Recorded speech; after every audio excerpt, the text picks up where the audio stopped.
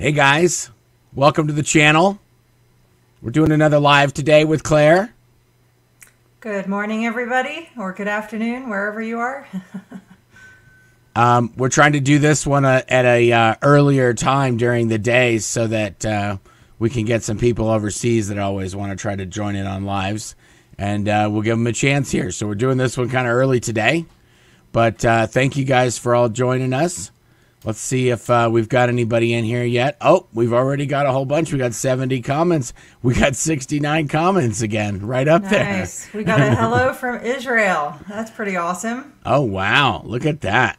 And a bunch from UK. Hello, fellow UK people. Oh, Apostate Alex is on here, too. If you guys haven't been over to, we put his a link to his channel in the description for this video. We figured he'd come up. We've heard from a ton of UK people. Didn't you didn't you hear from somebody that went to one of those schools that we showed yesterday? Yes. Somebody commented that knew me from West Hoathly. I was like, oh my gosh. So where is that in relation to St. Hill? Like how far away is West Hoathly? It's about 20-30 minutes. It's a village.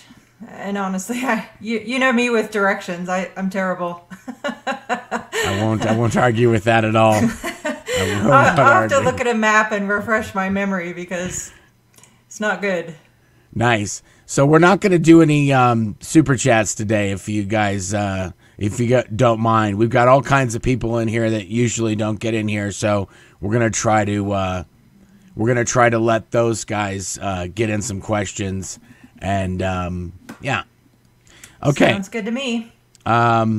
So I guess what we'll do is maybe let's recap a little bit. We'll just very quickly go through what we showed yesterday, and then we'll catch up to where we are. Does that work? Yes, that works. Okay, good. Let me put this picture up here. Are we still in there? Yeah, there we are. Okay, good. So this is you when you were one with your. Yes. That's the only picture you have of you and your mom and your dad all together in one picture. Yes, that's right. So my dad left Scientology 2 years after this picture when I was 3. My mom divorced him, and I never had any contact with him since then. I have reconnected with his siblings, so my aunts and uncles on his side, which has been amazing. So that's good. Yeah, but that's what that picture is. And my mom and dad were both staff at Manchester Org in England at the time this picture was taken. Okay, so this is in Manchester. This is not in St. Hill or right. Sussex or East Grinstead, whatever you want to call it. Okay, so then this is West Hoathly? Yes. And that you're 4? 5? No, in this picture I'm 5, yes. 5. Okay, more West 6, Hoathly? Yes. And more West Hoathly? 9, I think, yeah. Okay, then this is Greenfields. Yes, and so I was at Greenfields after I finished West Hoathly from the age of, I think, 10 or 11 until we moved to the U.S. when I was 13. And what year was that? The year that we moved to the U.S. was 1988. Okay, good. So we're up to 1988. Okay.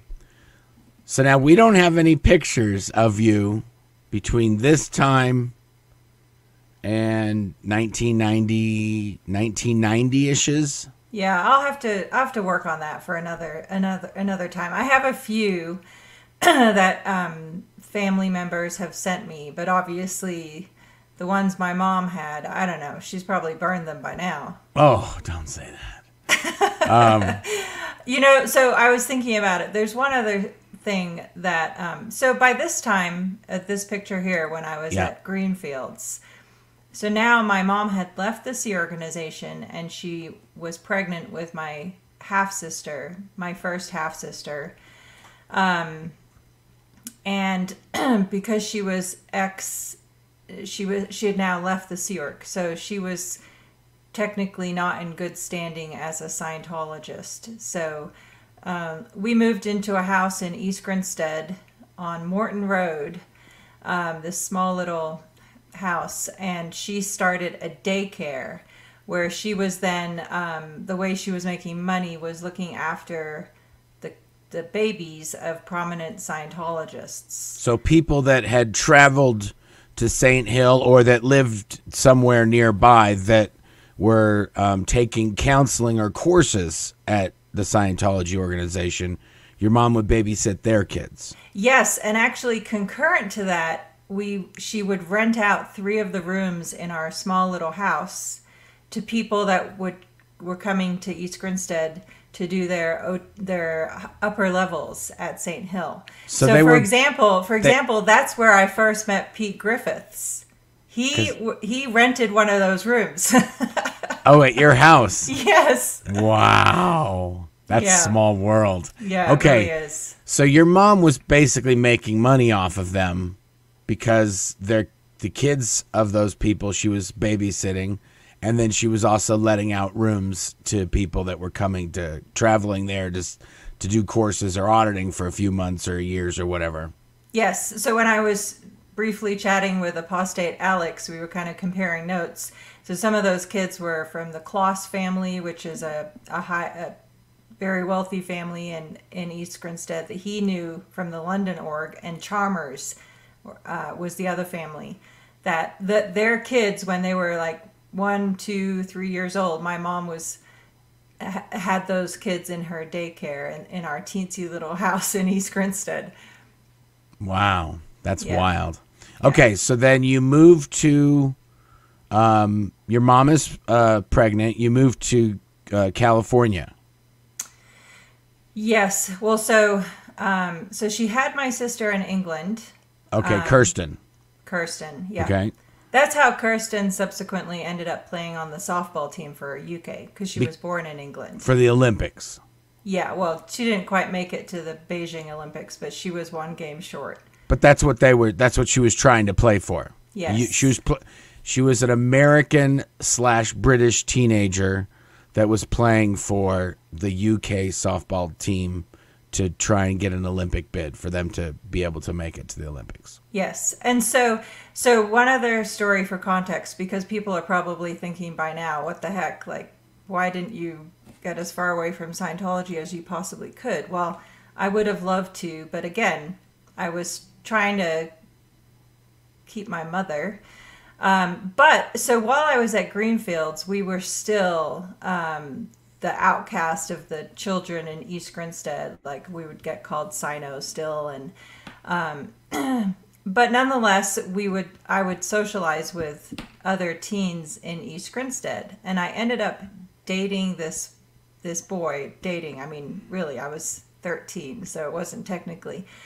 The sad part, though, is that I was trying to pull away from Scientology, and then this boy who was not a Scientologist tried to rape me because he was dared by his friend to... Oh, no! Oh! Every time Claire demonetizes our videos with her words.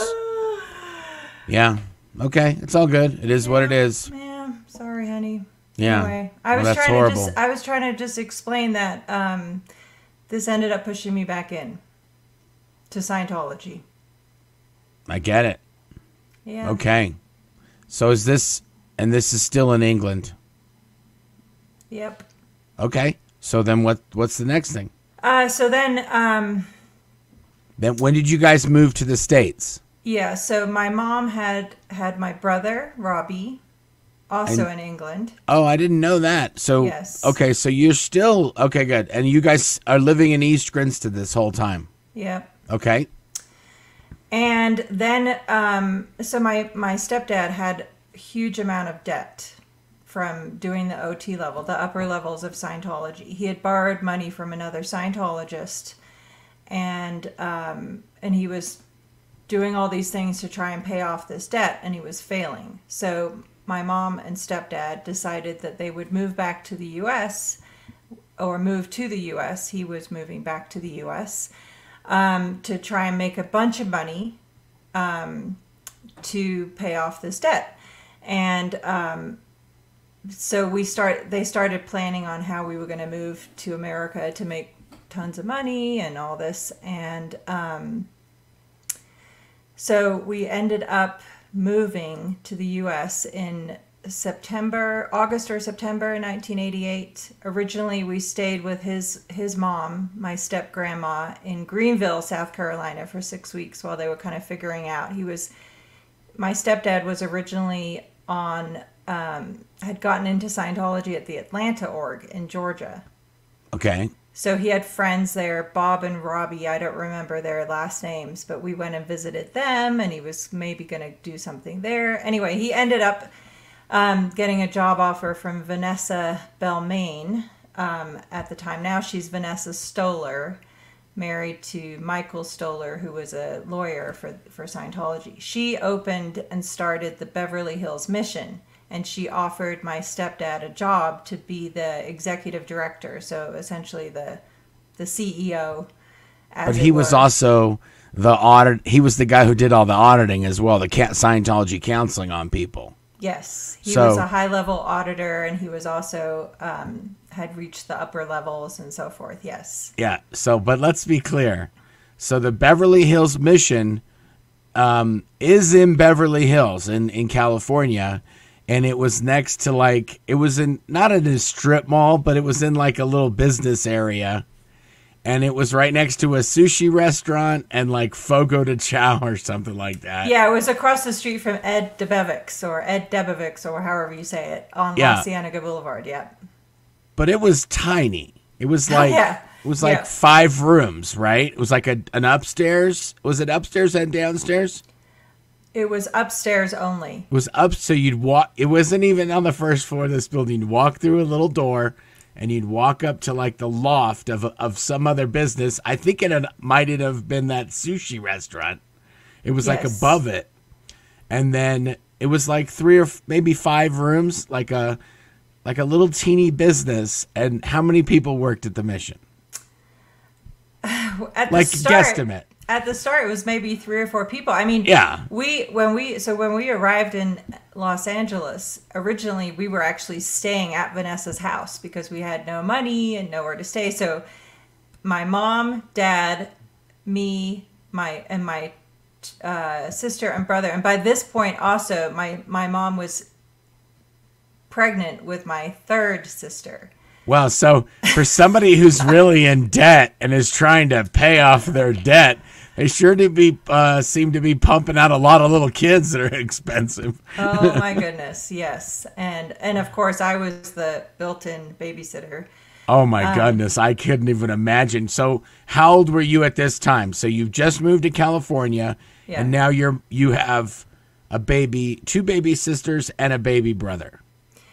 Yeah, well, no. When we moved, my youngest sister hadn't been born yet. But yeah, so I was 13. My sister was 3. Oh, she was pregnant.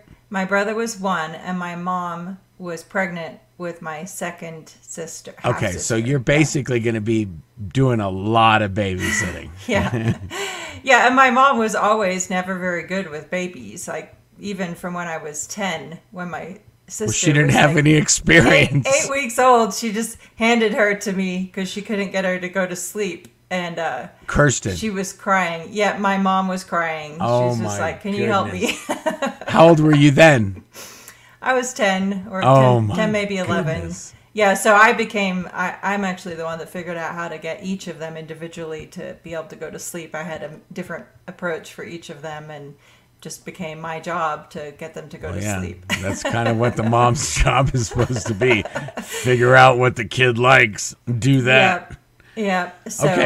So my mom was she was trying to figure out what she was going to do. So we were opening the Beverly Hills Mission. I was helping with the renovations. We were getting the space ready. When we arrived in LA, it hadn't even officially opened yet. Oh, so it was just a building. It was Hugh was going to have to do all that work. Yes. So Vanessa, so the way it works in Scientology is when you have a mission, that's the very, very lowest possible Scientology sort of organization. And you get what's called a mission holder. And the mission holder is the one who buys all the materials and buys the sort of franchise license for that mission. And then out of all the money you make, you give a portion of it to what's called Scientology Missions International. And that's how Scientology gets their cut, is Scientology has to pay. And I think they might even have to pay royalties and other stuff, but I think SPY figures all that out. But you can make, for a little while, there was a period where if you worked in a mission and you were a mission holder, you could actually make some money. And a lot of Scientologists made a lot of money. And when David Miscavige sort of figured that out, he shut all that down. And I want to say that was in the 80s. In the mid-80s, he pretty much shut all the missions down and was like, no, we need the money. You're not supposed to be making the money. We're supposed to be making the money. And then date coincident with that, pretty much there's not that many missions anymore. I think today, I don't know, the count is probably on one of Aaron Smith-Levin's lists on Growing Up in Scientology channel. So Hugh was this Vanessa broad was Vanessa Stoller was the mission holder, but she didn't spend time at the mission. No. Your stepfather Hugh was the executive director, but he was also the chief auditor and the chief doing the Scientology counselor and all these other things. And there maybe have been 3 or 4 other people that worked there. Yes, that's right. And they very quickly established a pattern where they would have a lot of their... I'm going to put this back up here just so we... oh, yeah, sure. We're big, and when we show the next picture, we'll do that. Oh, there we go. Okay. Yeah. Okay, sorry about that. Go ahead. So they quickly established that they would be bringing in chiropractors from actually all over the country. And was their main public, was chiropractors. Tommy Davis was one of their public, who was... He wasn't a chiropractor. Counseling. He was just a Beverly Hills. No, he was not a chiropractor. He was a Beverly Hills person. He was pretty much their only Beverly Hills person, I think. Okay, and then... No, there was another guy, I just remembered, Mike Lamb. He was a famous surfer. Okay. And so he was doing courses there, studying Scientology there. So I had to do... That's the first time I did the course in Scientology that trains you on potential trouble source. PTSSP is what it's called. Yeah. Potential trouble source, suppressive persons, teaches you to, quote, confront and shatter suppression, unquote. So I was his twin. So meaning we were partnered getting through the course together. And we went and did the tone scale drills that we were talking about yesterday or the day before. We did those at the Beverly Center. Okay. And this was when I was 14, and it was memorable because there were a few people at the mall that were totally onto us that we were part of Scientology. Mm-hmm. And so one of the questions you have to ask people is, what's the most obvious thing about me? And this guy said that you're from Scientology. I was wow, like, that's awesome. So for those of you who don't know, when you first get into Scientology, they do have you do these courses, and you sort of have to go out and confront people, and you have to put yourself in an uncomfortable position, something that you would normally find uncomfortable. You have to do these sort of things to make it so that you can have things that are uncomfortable happen to you in Scientology and not react. And it's sort of this numbing thing that they do, is they shock you into numbness by doing all these things that are uncomfortable and you can't easily experience. They do that on a pretty much constant basis on the lower courses in Scientology, so that when something uncomfortable happens, you're not like freaking out on them. That's right. Okay. The communications course is another great example of that. Yeah. Because, so what's the next big milestone? What happens that sort of pushes you back towards? So you haven't been to school yet now that you're in the United States. You just working at the mission. Right. So that's right. And that at the mission is also when I did the purification rundown. Okay. At 14. And where did you do that? At the mission? That's right. They had a sauna on the back patio area up on the second floor. And so that's where I did the purification rundown with a friend of mine, Cindy's daughter. I did it with her. Okay, so our kids have a sort of it's not sort of, she's their adopted grandmother, because Claire and I both we don't talk to our mom. We haven't talked to our mom since we escaped in 2005. So we basically have an adopted grandmother for the kids, and where she met her was at the mission because her daughter was doing Scientology courses at the mission, and coincidentally, this woman Cindy is disconnected from her daughter, and so she's not able to see her own daughter. So Claire is sort of like her adopted daughter as well. Yes. So just to talk a little bit about the purification rundown, you do exercise every day. You spend 5 hours in the sauna, and you take high doses of niacin and other vitamins, and you increase your dosage every single day until you no longer have a reaction. Well, I've always had a really severe reaction to niacin, really, really bad, like crippling. Yikes. And the first time I had to take niacin was when we were in England, when the Chernobyl disaster happened. They made all Scientologists take a formula called dianazine from L. Ron Hubbard that was supposed to handle radiation. So I already knew from back then that I had a terrible reaction to niacin. But here I was supposed to get up to taking 5,000 milligrams of niacin a day at age 14. And it got to the point where I was up all night, sick as a dog. And then they did a review and said I was overrun. Whatever. Meaning overrun in Scientology means that you've done one of their processes or rundowns too much beyond what you were supposed to. So you were done with the Purif, and they just kept you going too long on it. So your body was starting to reject all of the harmful substances that you're putting into it, because you're basically overdosing on supplements, on niacin and different vitamins. You're taking way too much for your It's bad for your liver, and there's all sorts of things that it make this not an ideal thing to do to your body. Oh, so it was really, really bad.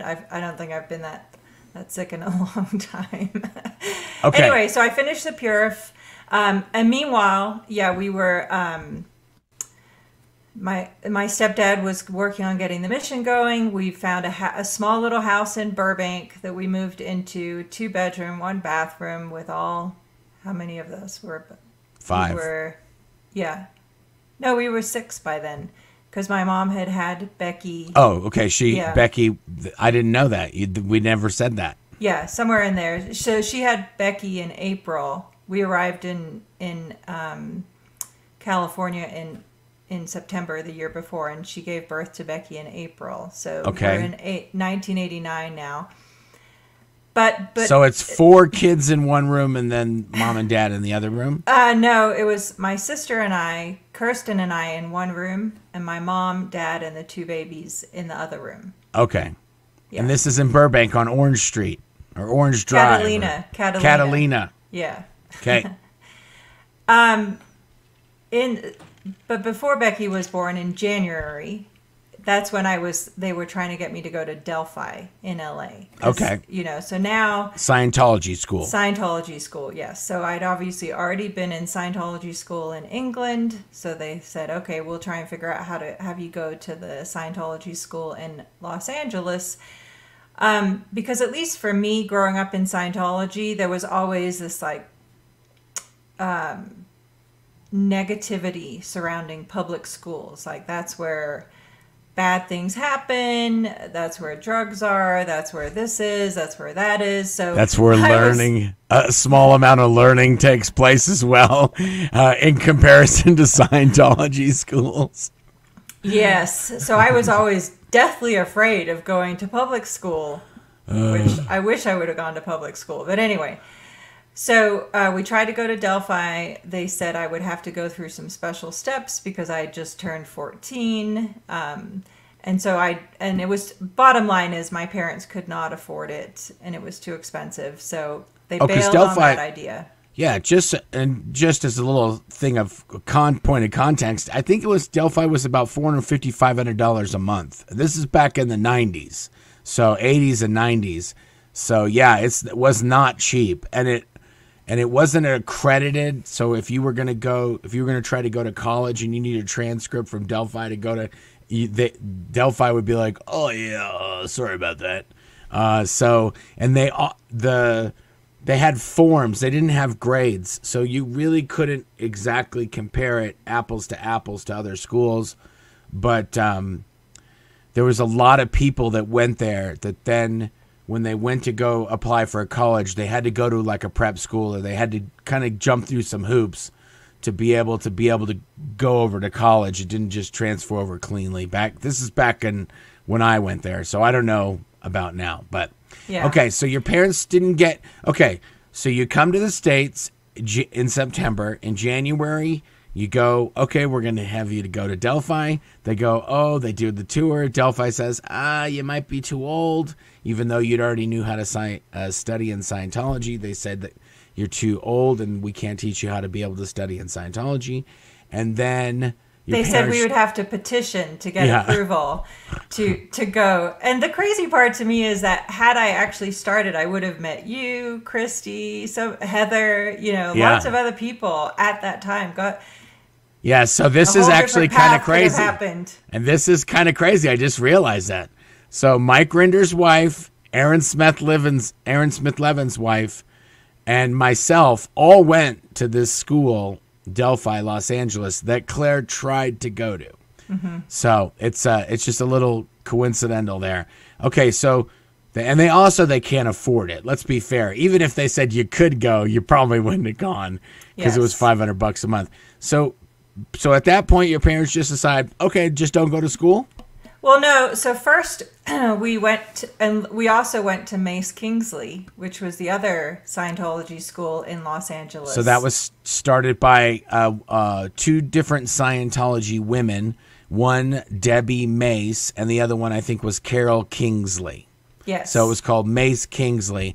And pretty much all the parents that couldn't afford to send their kids to Delphi, those kids went to Mace Kingsley. Was like Delphi Light. And really it was like, to be honest, from what I've heard, it was more like a GED prep school. Like they taught you the bare minimum you needed to know to get a GED, and then they take you to the place to do the GED test, and then you get a certificate, and it's like, okay, good, you're good to go. You can join the Sea Org, or you can get emancipated, or not go to school. It was a way to get out of school when you were 16 for Scientology kids.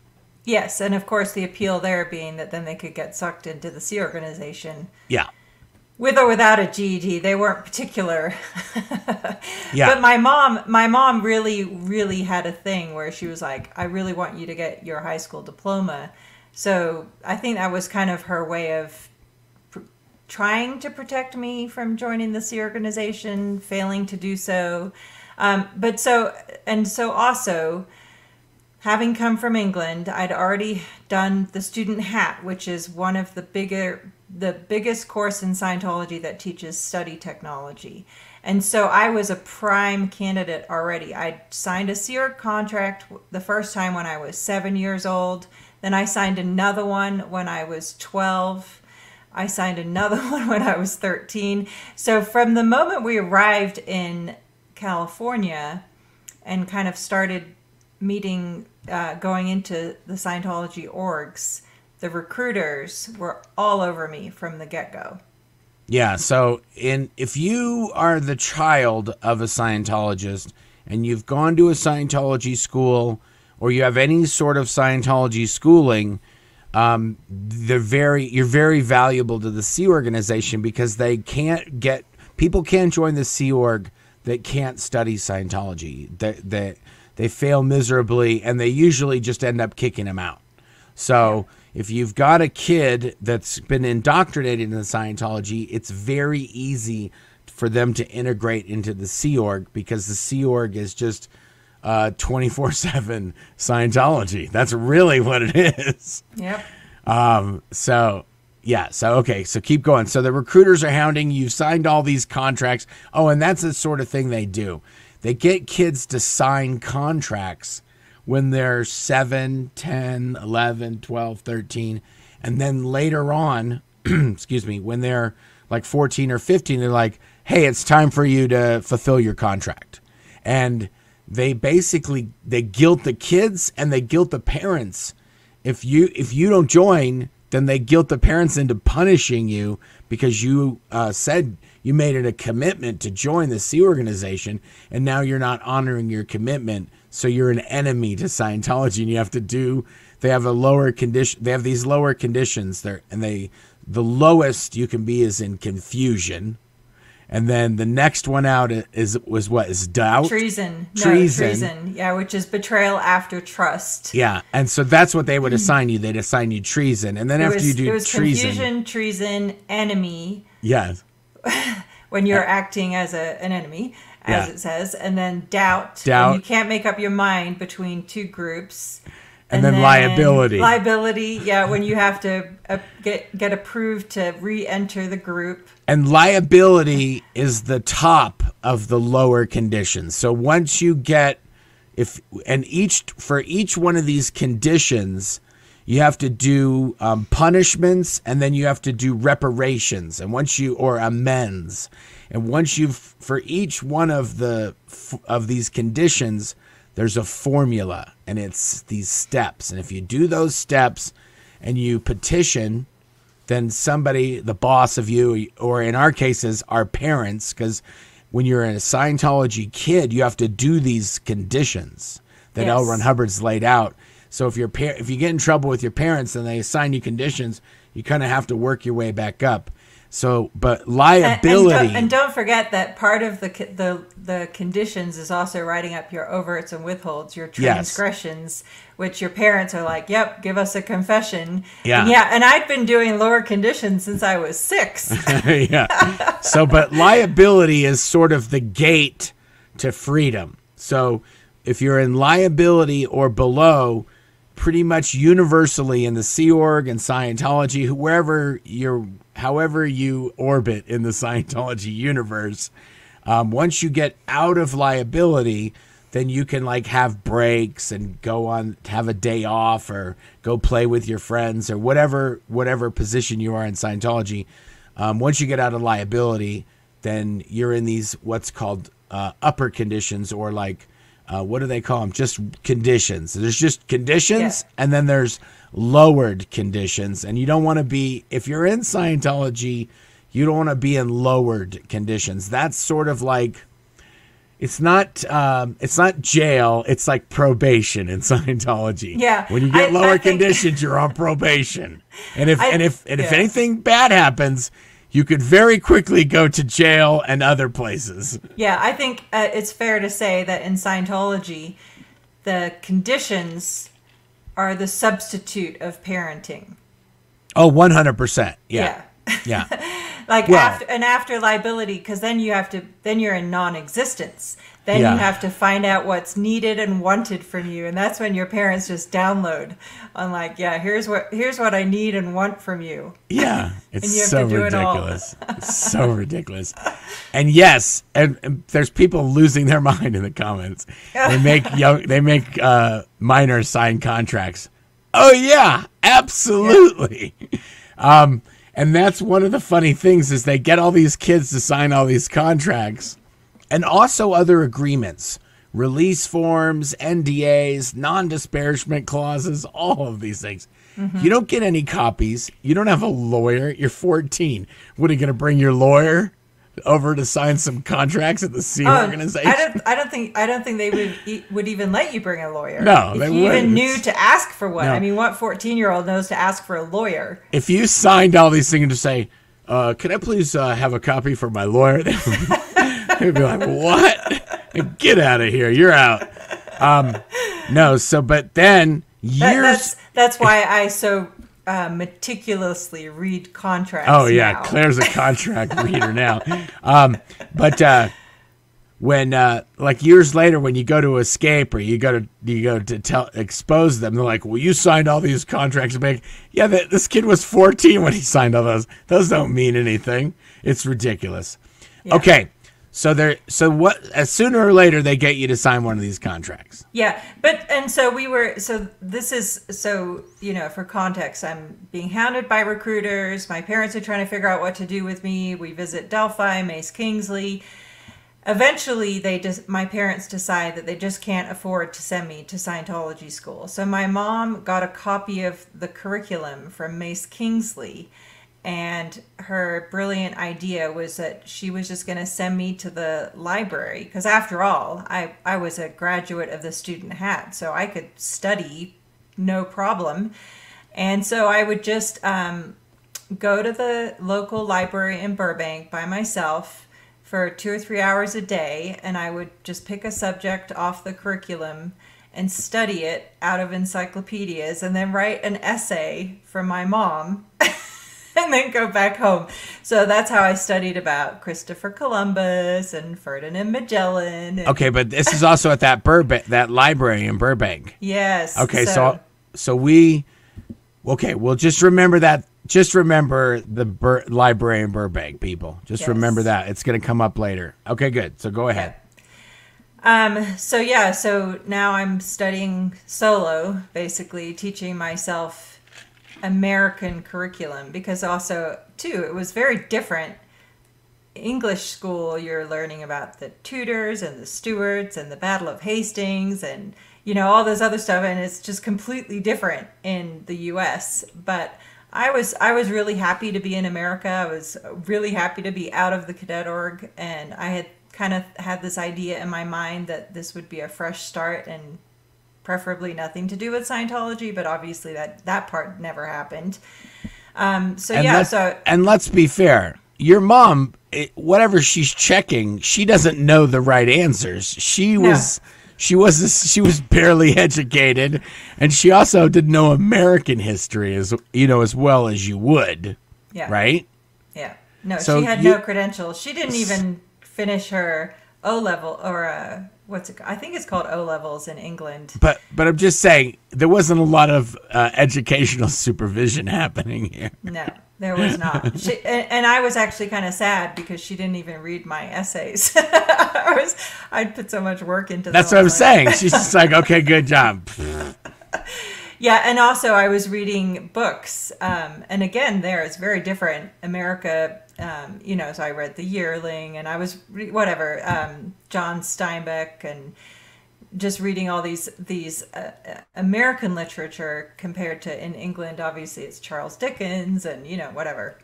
So I was reading books, and writing essays was my self-inflicted education with no supervision. Wow. Okay, so when do you get to the Sea Org? So during this time I was doing courses at Valley Org, which was in North Hollywood. Okay. Oh, so because you live in Burbank, which is right next door to North Hollywood. Yes. Okay. So I would study at the library in the morning. I would babysit my brother and sisters in the afternoon, and then in the evening I would go and do courses at the Valley Org, and that's where I first did the professional TRs course, the ultra. That's training routines. That's basically routines. Where you do the confronting and experiencing all these uncomfortable things. Yes, exactly. And then I also did what's called Method 1, where you clear all words on all subjects that you've ever not understood until you are cleared of all misunderstood words, basically. I think it's a good summary. Okay. So now I was fast flow by this point. So that meant I didn't have to get so many rigorous checkouts where they ask you definitions of words and ask you concepts in Scientology and ask you to do all these extra steps. You're kind of now a faster student. And and so now I started going, I moved over and started going to the Celebrity Center. And how do you move from the Valley Org to the Celebrity Center as a 14-year-old? Because my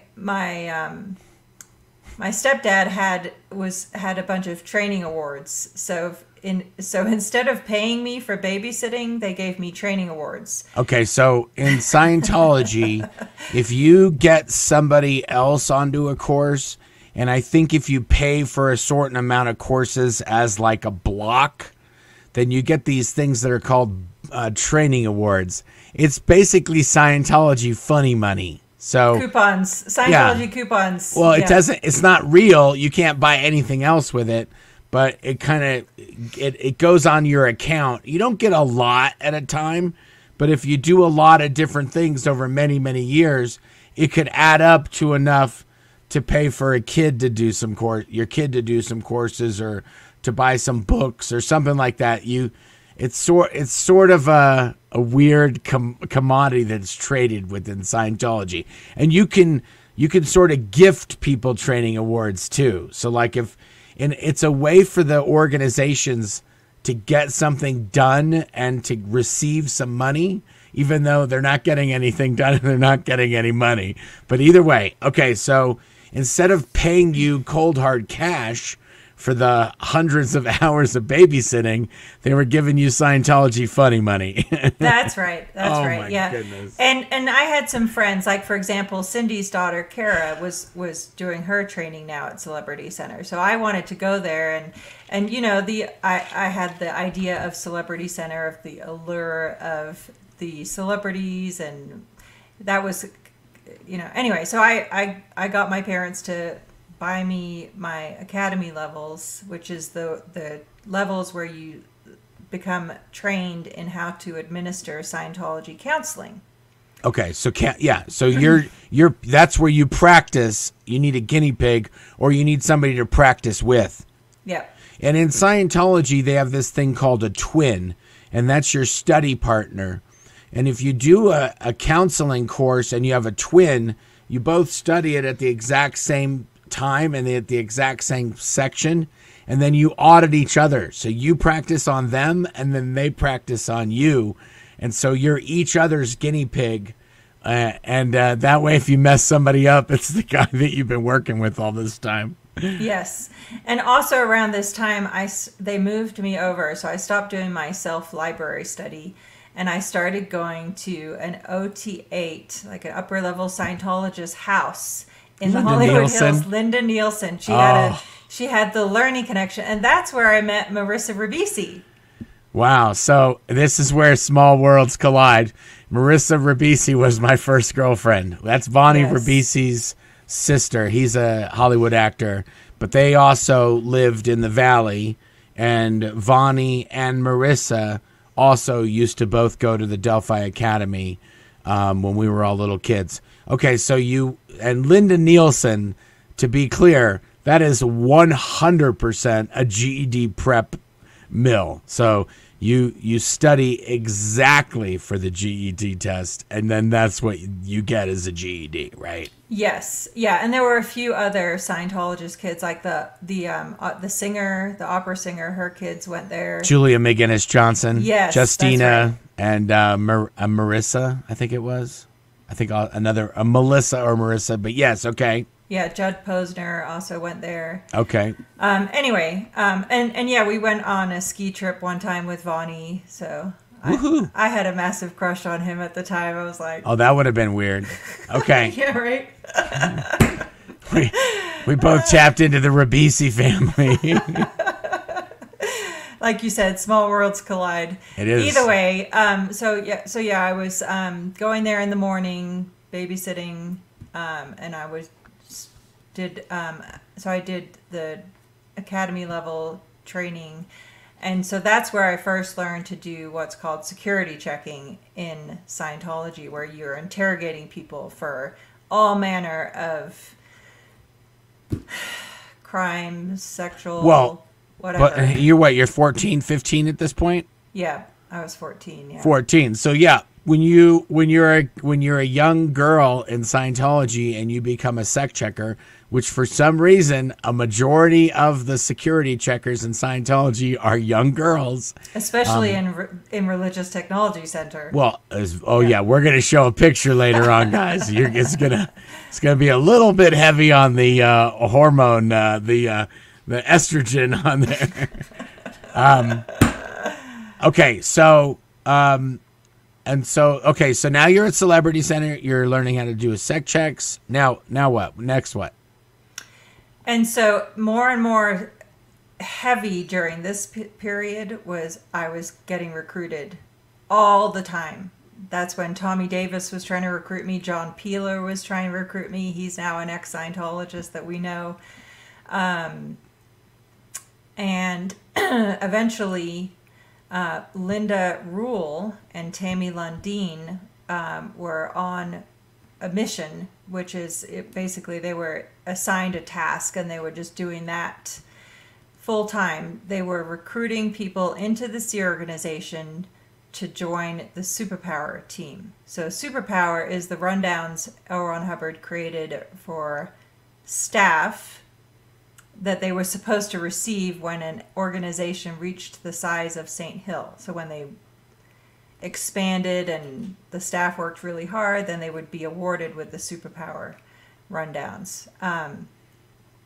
And someone was asking about why the Superpower rundowns are used for ethics or something like that.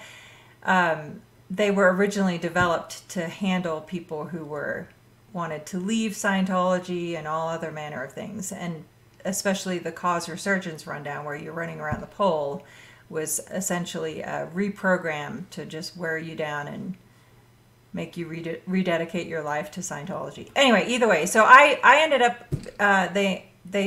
Linda and Tammy finally got me to agree to join the Sea organization. Okay. The way they did that, which I think we talked about. We did already. Yeah. It's in the first video. Perfect. So we won't recover that. Okay. So I did the Estates Project Force in Los Angeles at the big blue buildings at the PAC base. So it's at Sunset and Vermont area, Vermont-ish, like Sunset and Edgemont in Hollywood. There's a big, giant blue building which has that big white Scientology sign. That's usually the building most people see when they see a picture of Scientology in a TV show or a movie.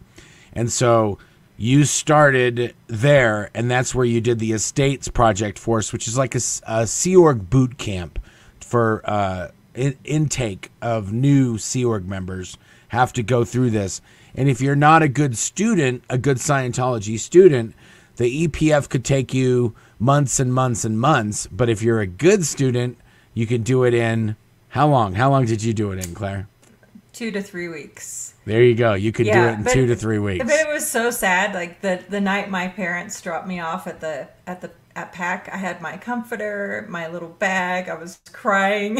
And how old were you at this point? 16.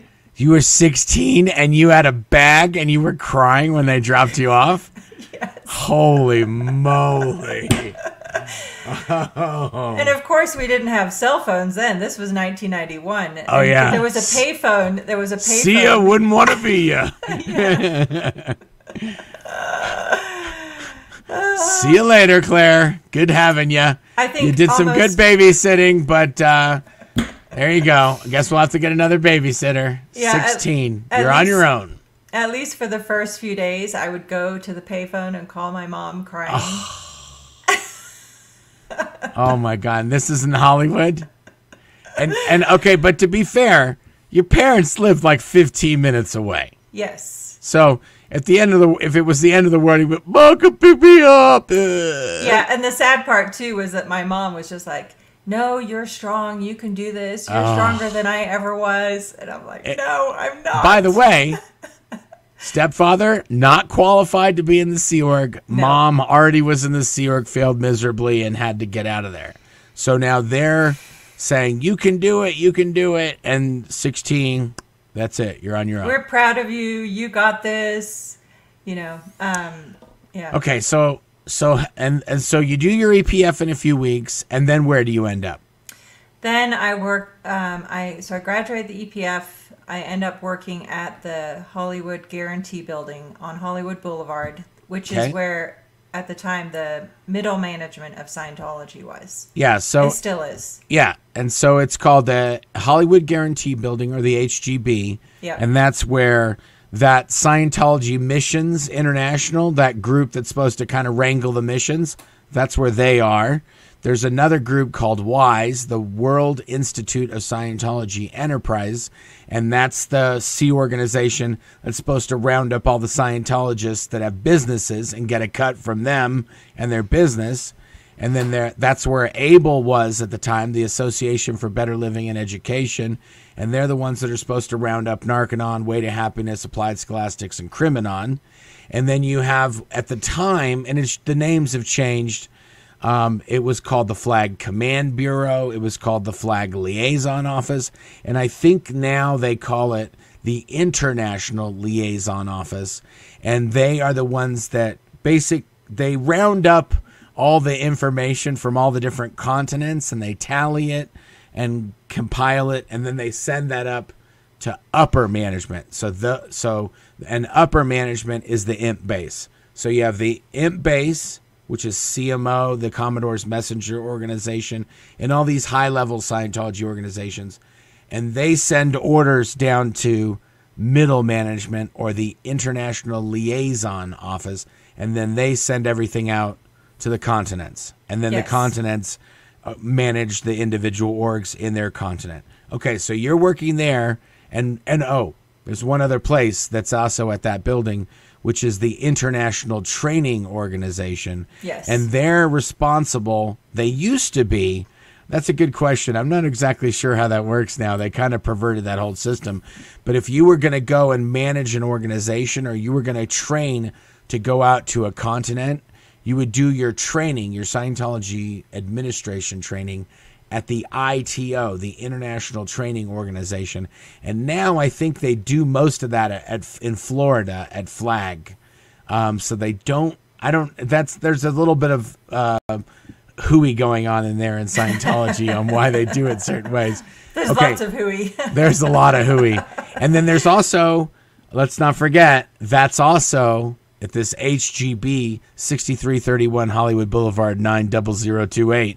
That's where, Hollywood, California, that's where Office of Special Affairs is. Hey, OSA. Everybody give a shout out to OSA. Shout out to OSA. OSA. We're ready to help you get out. OSA in the house. So there's people from the Office of Special Affairs. They watch all these videos. They transcribe them. And then whenever we say Xenu or Lord Xenu or Xenu is my homeboy or Team Xenu or any of that stuff, hashtag hot volcanoes. If we do any of that stuff, they actually black it out and they say squirrel and theta. That's actually, it's coming up in some of the spy documents where I was talking about Xenu and they're like squirrel data, squirrel data, squirrel data, and it's redacted. Anyway, but okay. So, and also that is where L. Ron Hubbard has an office, and in his office, there's this giant thing on the first floor called the L. Ron Hubbard Life Exhibition. And then that's RTC, Religious Technology Center, has an office there. Yes. And the Commodore's Messenger Organization International Extension Unit, CMOIXU, has an office there as well. Yes, that's right. Okay, did I miss anything? I probably missed like 17 other little tiny organizations. But either way, you went to work there, and which one of those did you work at? Or were you doing something at? Yeah, so I was under ITO, the training org. Okay, because you were going to be a supervisor or some kind of person that was going to be involved with superpower. Yes, I was going to be a superpower auditor, counselor. Okay, counselor. Yeah. Okay, good. So the first thing, the first courses that I was assigned to do, which I was put on full-time training to do, in the anyway, were the Key to Life course and the Life Orientation course. So I was doing those full-time. And the Key to Life course, you basically just look up it as to small common words. You look up you clear every single definition of every single small common word. And this could take months and months and months. And you do it every single day. You just look up words in dictionaries. And it's Scientology dictionaries. The only benefit that I will say that I attribute to spending so many hours in a dictionary is it taught me how to lose my British accent. Yes, that's because true. It was when I was doing the Key to Life course that I was looking at the word walk, W-A-L-K, in the dictionary, and I was looking at it going, walk. Walk. And then the person I was doing this word clearing with, I was looking at the pronunciation, it said W-O-K, and I was like, walk? That can't be right. And he was like, you're saying it right. You're saying it right. I was like, oh my goodness. Anyway, so I did Key to Life full time, and I did life orientation course full time. During this, there was a lady by the name of Pat Bromley, who was recruiting people from the HGB to now go to the gold base. And one real quick thing is, it's a kind of a loophole in Scientology, but if you are in training for an organization, you're not actually at that organization. And in order for somebody to move, Scientology is the most giant bureaucracy in the entire universe. But in order for one person to move to another position or to another organization, somebody else has to take their place. So it's like a constant game of chess and checkers in Scientology. And so if you want to take somebody from another organization, you have to put another person into that position or that organization. And if you're training, you're not really qualified to do anything or be anywhere. And if somebody takes you, they can just get another person that's training, even though they might not be qualified for something, or it's a system. But because you were in training, you are particularly vulnerable to be swiped because they don't really have to replace you. Yes. Okay, so you get snatched, and Pat Bromley, so everybody knows, Pat Bromley was a Sea Org member from the Ant Base, and she was working in the qualifications division of Golden Era Productions. So, yes. And Golden Era Productions is the organization at the international headquarters that provides counseling and training to all of the other international organizations. So there's about 10 different organizations at the Ant Base, and Golden Era Productions is the lowest one, and it provides the training to all of them. Yes, that's right. Including RTC. That's right. Yeah. Yes. It's like at the Ant Base, you could be in the course room as a Golden Era staff member, which is like the lowest of the lowest, and you could be sitting right next to somebody from a religious technology center that works for David Miscavige, like that's his assistant. And so you kind of have the worker class mingling with the upper crust in Scientology management. Okay. Yes. So Pat Bromley comes for you. Yeah, Pat Bromley. So she, and we already covered a lot of those details about how my mom signed over guardianship of me. And perfect. So we did that in the first video. Yeah. And so, and again, my mom did not know, she was not allowed to know where the headquarters was. So not only did she sign over guardianship of me, but she had no idea where I was going to be working. And so anyway, I ended up getting approved and got driven to Hemet on a Sunday morning by Anna Kirsten Ershkoff. She was a counselor in Golden Era at the time. And she drove me to the base, and that was the first. So now I was at Golden Era Productions. That's where I met you. And okay, so when did you arrive at Gold?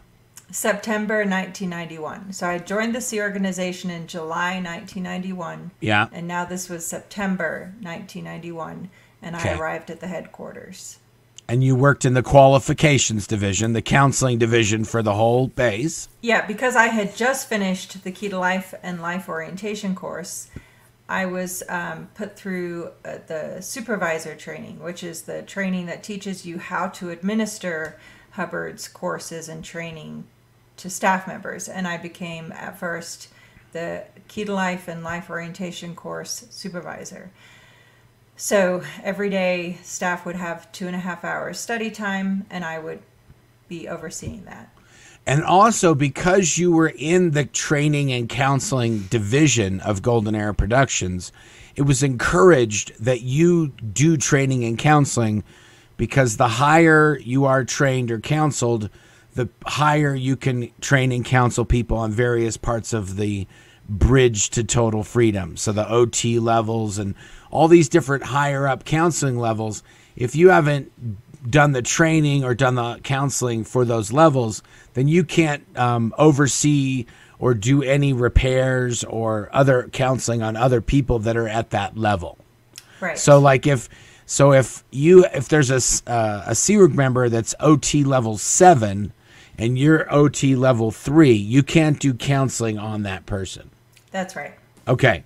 Yes. So that's the reason why not a lot of Scientologists or not a lot of CRUG members actually do get higher training or counseling. Like, for instance, I have never even read Dianetics, and I never went clear, and the only really auditing that I got was from Tom Cruise. So I barely have, like student auditing is the auditing that I've gotten. Yes. I got the low grades, the cheap stuff. Yeah, they have the, when you're learning to become a counselor, they have what they call quad grades. It's just like the super baby abbreviated version. Yes, that's right. It's not even, it's like, it's Scientology light. Yeah, exactly. Very light. Like you got through that in maybe 5 or 6 hours. So I had done those too. And it was during my time on the Key to Life and Life Orientation course, the Life Orientation course team, when I was a supervisor, that I attested to the state of clear, because I was, quote unquote, found to have been a clear last lifetime. Oh, you were a last life clear? Yes. Oh my goodness, this is all so much nonsense. I know. And so for the people watching who are going, wait a minute, Mark, you didn't know that I was last lifetime. Well, I knew you were clear, but who cares how you got clear, because it's all nonsense. Right, and we were not allowed to talk about it. Oh yeah, you're not allowed to say anything about your counseling to other people. Yeah. It doesn't matter who they are. You're not, it's in Scientology, it's like, it's a crime or it's illegal they call your counseling, or what happens in your counseling, they call that your case. And you're not allowed to discuss your case with other people. Yes. And additionally, if something is going on in your case, like let's say you're doing some auditing and you're getting upset or you're getting emotional or something's going wrong with your counseling, when you're a CRUG member and you go back to work, you're not allowed to have case on post. So if you think you're about to commit unaliving and the horrible things are happening, when you get to post, you have to be like, do everything is awesome, and you have to pretend like nothing's going on. Otherwise, you can get in trouble for having case on post. So, okay, so now we have pictures now. So yes. Now we meet in 1991. And the main reason we meet is because I have to do those 2 courses, the Key to Life and the Life Orientation course. I have to do those right after I finish my Tom Cruise auditing. I then have to go and do those 2 courses, and you're the supervisor. So basically, I would see you every night. That's right. And do you remember I gave you a review session one time? Do you remember that? I do. But also, I was going to say, you were 16 when you arrived there, right? Or 16 or 17? No, I was 16. You were 16. So, and I was 19. So you were one of the very few young people that were there. There wasn't a lot of us. There was maybe, I'd say about 10 or 15 kids that were from like 14 to 20. Yeah. That we were all the kind of young teenagers at the international headquarters. And it was also around this time, speaking of that, where I got in a lot of trouble and I was told that I was a black widow because because Ken Hoden, who was like in his 40s. Okay, now watch out, because you're like the demonetization. You're the demo. I didn't didn't say anything. I know, but I'm just saying you're venturing into sensitive territories. So basically what would happen is at the international headquarters, you got these young girls showing up. There's a whole bunch of old single fuddy-duddies been floating around that property for maybe even decades. And then these young girls show up, and some of these men would have thoughts, and when they would do their counseling, they would have to confess to those thoughts. And if multiple men confessed about thoughts and it was all about the same person, then usually it would get on Dave Miscavige's radar, and then he would declare that girl like a black widow, like she's sucking in all the attention of all the males. Yeah. And tell me if I'm exaggerating. Many times those black widows were assigned to go off to some other place because they were distracting too many men. Yes, that's right. And so I will be very careful about the words that I use, and I'll cover it when I eventually write my book, hopefully this year. But the creepiest one was this guy in his 40s, and he convinced me to go ride on the bus home with him, and nothing happened. But the weirdest thing was he said, again, he's like 25 years older than me. I'm 16. Yeah. He said, "Oh, can I give you a kiss?" And I said, okay. And he held out his hand and he had a chocolate kiss, and I was like, pulling on that one. Wow. Oh my goodness, Claire. That's horrible. See, I didn't say anything bad. Can I give you a kiss? It gives you a little chocolate cover, a little foil wrapped little chocolate called a kiss, a Hershey's kiss. Yeah. Anyhow. Oh my goodness. Yeah. So it was crazy. But and again, I'll be very careful about what I say here. But one of the functions I had to do at this time, again, I'm 16, was on the life orientation course. You had to do 21 different extensive confessions. You had to write up all your overts and withholds on all areas of your life. And so so I would have to sit in front of the person and read their whole confession, and then I would put them on the e-meter with holding the electrodes, and I would have to ask them questions like, have you told all? Is there something that's incomplete about this? Questions like that. And I would have to, if there was any reaction on the e-meter, then I would send them back to write more. And so I had to read all kinds of things that were none of my business at 16. That's where I learned a lot of crap that no 16-year-old should be reading about from 40-year-old, 50-year-old men, women, whatever. I mean, it was really bad. And sometimes those thoughts were about you that you'd have to read from the men. Yes, with them sitting in front of me watching me read it. Yeah. Oh, my goodness. So the way it would work is you would write your confessions in the course room, in the study hall. There would be people right next to you, and you'd just be writing all these confessions right next to other students and other people that are also writing the same stuff. And then if you had some thoughts about Claire and you were a 52-year-old dude, you'd write all those thoughts, and then you'd give it to Claire, because Claire's the one that has to read them and then do a little interview with you on the e-meter and make sure that that's all the thoughts you had. And you're reading the thoughts they're having about you, and then you sit down at a desk with them, and then you have to talk to them about those thoughts. It was and that is somebody corrected me. I said that's a normal thing in Scientology. It's not a normal thing. It's a regular thing in Scientology. Yes. There's nothing normal about it whatsoever. No, there is not. Okay. Yeah. And that, I'm going to bring up the picture now. Okay. And that is when Claire and I meet up.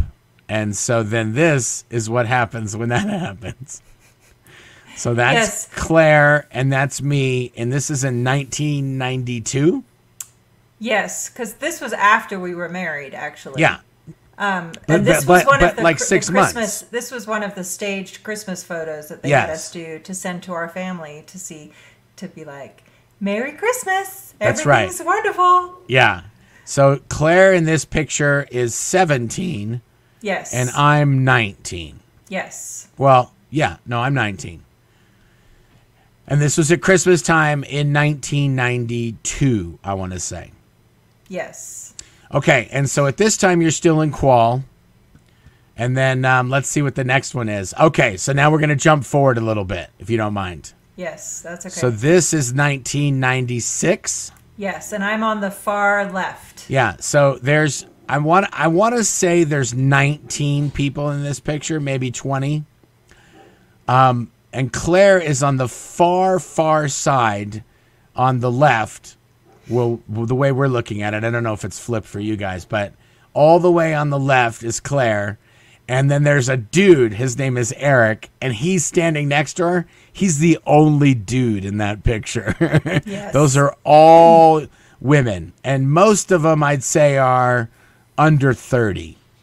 And, yes. and then the ones that are under 30, most of them are under 25, right? Yes, like in this picture, I was 21. Okay, and most of the other, like Eric and Melanie and a bunch of those girls are all in their 20s too, for the most part. There's a few older gals in there. Okay, so now at this time, you're at Florida. Yes, and I'm in Clearwater, Florida. And now you're in Religious Technology Center. Yes, I've been promoted to Religious Technology Center. And all the people in this group were training to become RTC representatives, which meant that we were going to be positioned, like there was going to be RTC offices in UK, Europe, PAC, which is Los Angeles. The Pacific Area Command is what PAC stands for. Yes. Celebrity Center at Flag in Clearwater. There was going to be RTC office. There already was an RTC office at Flag, but they were going to be expanded, and there was going to be one at middle management in Hollywood at the Hollywood Guarantee Building. Anyway, so all of these people were training to become RTC representatives, and we were being all run and trained by Sue Gentry Wilhair, who's dead center in the middle, and she was the head of the RTC office in Clearwater at the time, and Anne Rathbun, Marty Rathbun's ex-wife, is also in this picture with the dark curly hair, and she was also in charge of us. So basically they were running us on all different things. And funnily enough, so this time, Anne Rathbun is 8 from the right, if anyone wants to freeze frame it. She's the 8th one in from the right. We might do a video just on this picture and just ask Claire, okay, who's this person? Where did they go? Who's this person? Where did they end up? And we'll deep dive into this picture, because there's about, there might even be 3 or 4 videos with the stories of the people in these pictures. There really are. But let me show the next picture, because it's right around the same time. So at this time is when you guys had finished all your training as RTC trainees, and you're just about to start going out places. Yeah, so read the caption there. It says, Inspector General Representatives, soon to be operating, I can't read the rest. In every advanced organization, St. Hill and Celebrity Center International. Yes, and so I was being trained to be the Celebrity Center RTC representative, which we talked about the other day. Yeah. Okay, so let's show the next picture. The next picture, and now this is, in the world of coincidences, it doesn't get any more crazy than this. No. This is a picture of an event where David Miscavige, it's around the same time, but it's a different day, where David Miscavige presented all of these religious technology new representatives to the public at in Florida, in Clearwater. And was this at the Flag Land Base Auditorium? Yes, in the Fort Harrison Hotel. Yeah, so this is in the Flag Auditorium. And this is David Miscavige and Shelley Miscavige in the middle of this picture. Yes. And then all of the same people that were in that spread out picture are on either side of Dave and Shelley. Now, this was taken by someone in the audience at that event, and it was an unauthorized picture. You're not supposed to take pictures like this. But the person who took the picture sent it to us, so that's how we have this picture. But the person who took the picture was Aaron Smith Levin from Growing Up in Scientology. Yes, I had never seen this picture until Aaron sent it to us. Yeah, exactly. But yeah, so this was 1996. I think this was May, if I'm not mistaken. May 1996. And Aaron took this picture. Crazy. So crazy. Yeah. And that's when I first met Aaron, because Aaron was doing training in Clearwater. And so you were the boss of Aaron. Yeah. You were one of the people that would go around, and he would have to get approval from somebody in RTC to pass to the next level of training. Yeah, and because I was in Religious Technology Center, he had to call me Sir or Mr. Headley. Yes. Okay, so there any other stories you want to tell that happened in this before we go to the next picture? No. Okay. Cool. So that's how Aaron. This is where Claire met Aaron for the first time. Yes, 1996. Okay, now this is awesome. Okay, so this picture is, let's say, in the 2000s now. We fast forwarded a bunch. We did. So we went about another almost 10 years into the future. So if that last one was 1996, this was probably 2004-ish. Yeah, 2000. Yeah, 2003. I would say this was December 2003, and by this time I was a top executive in Religious Technology Center. Technically, I was number 3. So let's just observe. You were the internal your post was internal executive RTC. Yeah, and at this time was when I had lost dining privileges because Marty Rathbun had escaped. So I'd lost at least 30 pounds. The reason my eyebrows are so high and my eyes are so small is because I'd had maybe 2 hours of sleep. So I was trying to stay awake. I don't think I'd seen you in like 6 months. I had been restricted to the property, so I wasn't allowed to go home. I wasn't allowed to eat without the other crew, and we were on different meal schedules anyway, but you weren't allowed to eat with the crew either. So even if we both went to meal at the same time, we wouldn't have seen each other because we weren't allowed to eat with other people. This picture truly epitomizes don't judge a book by its cover. Yeah, and also we hadn't seen each other in 6 months. We had not spoken or talked to each other or seen each other in person in at least 6 months.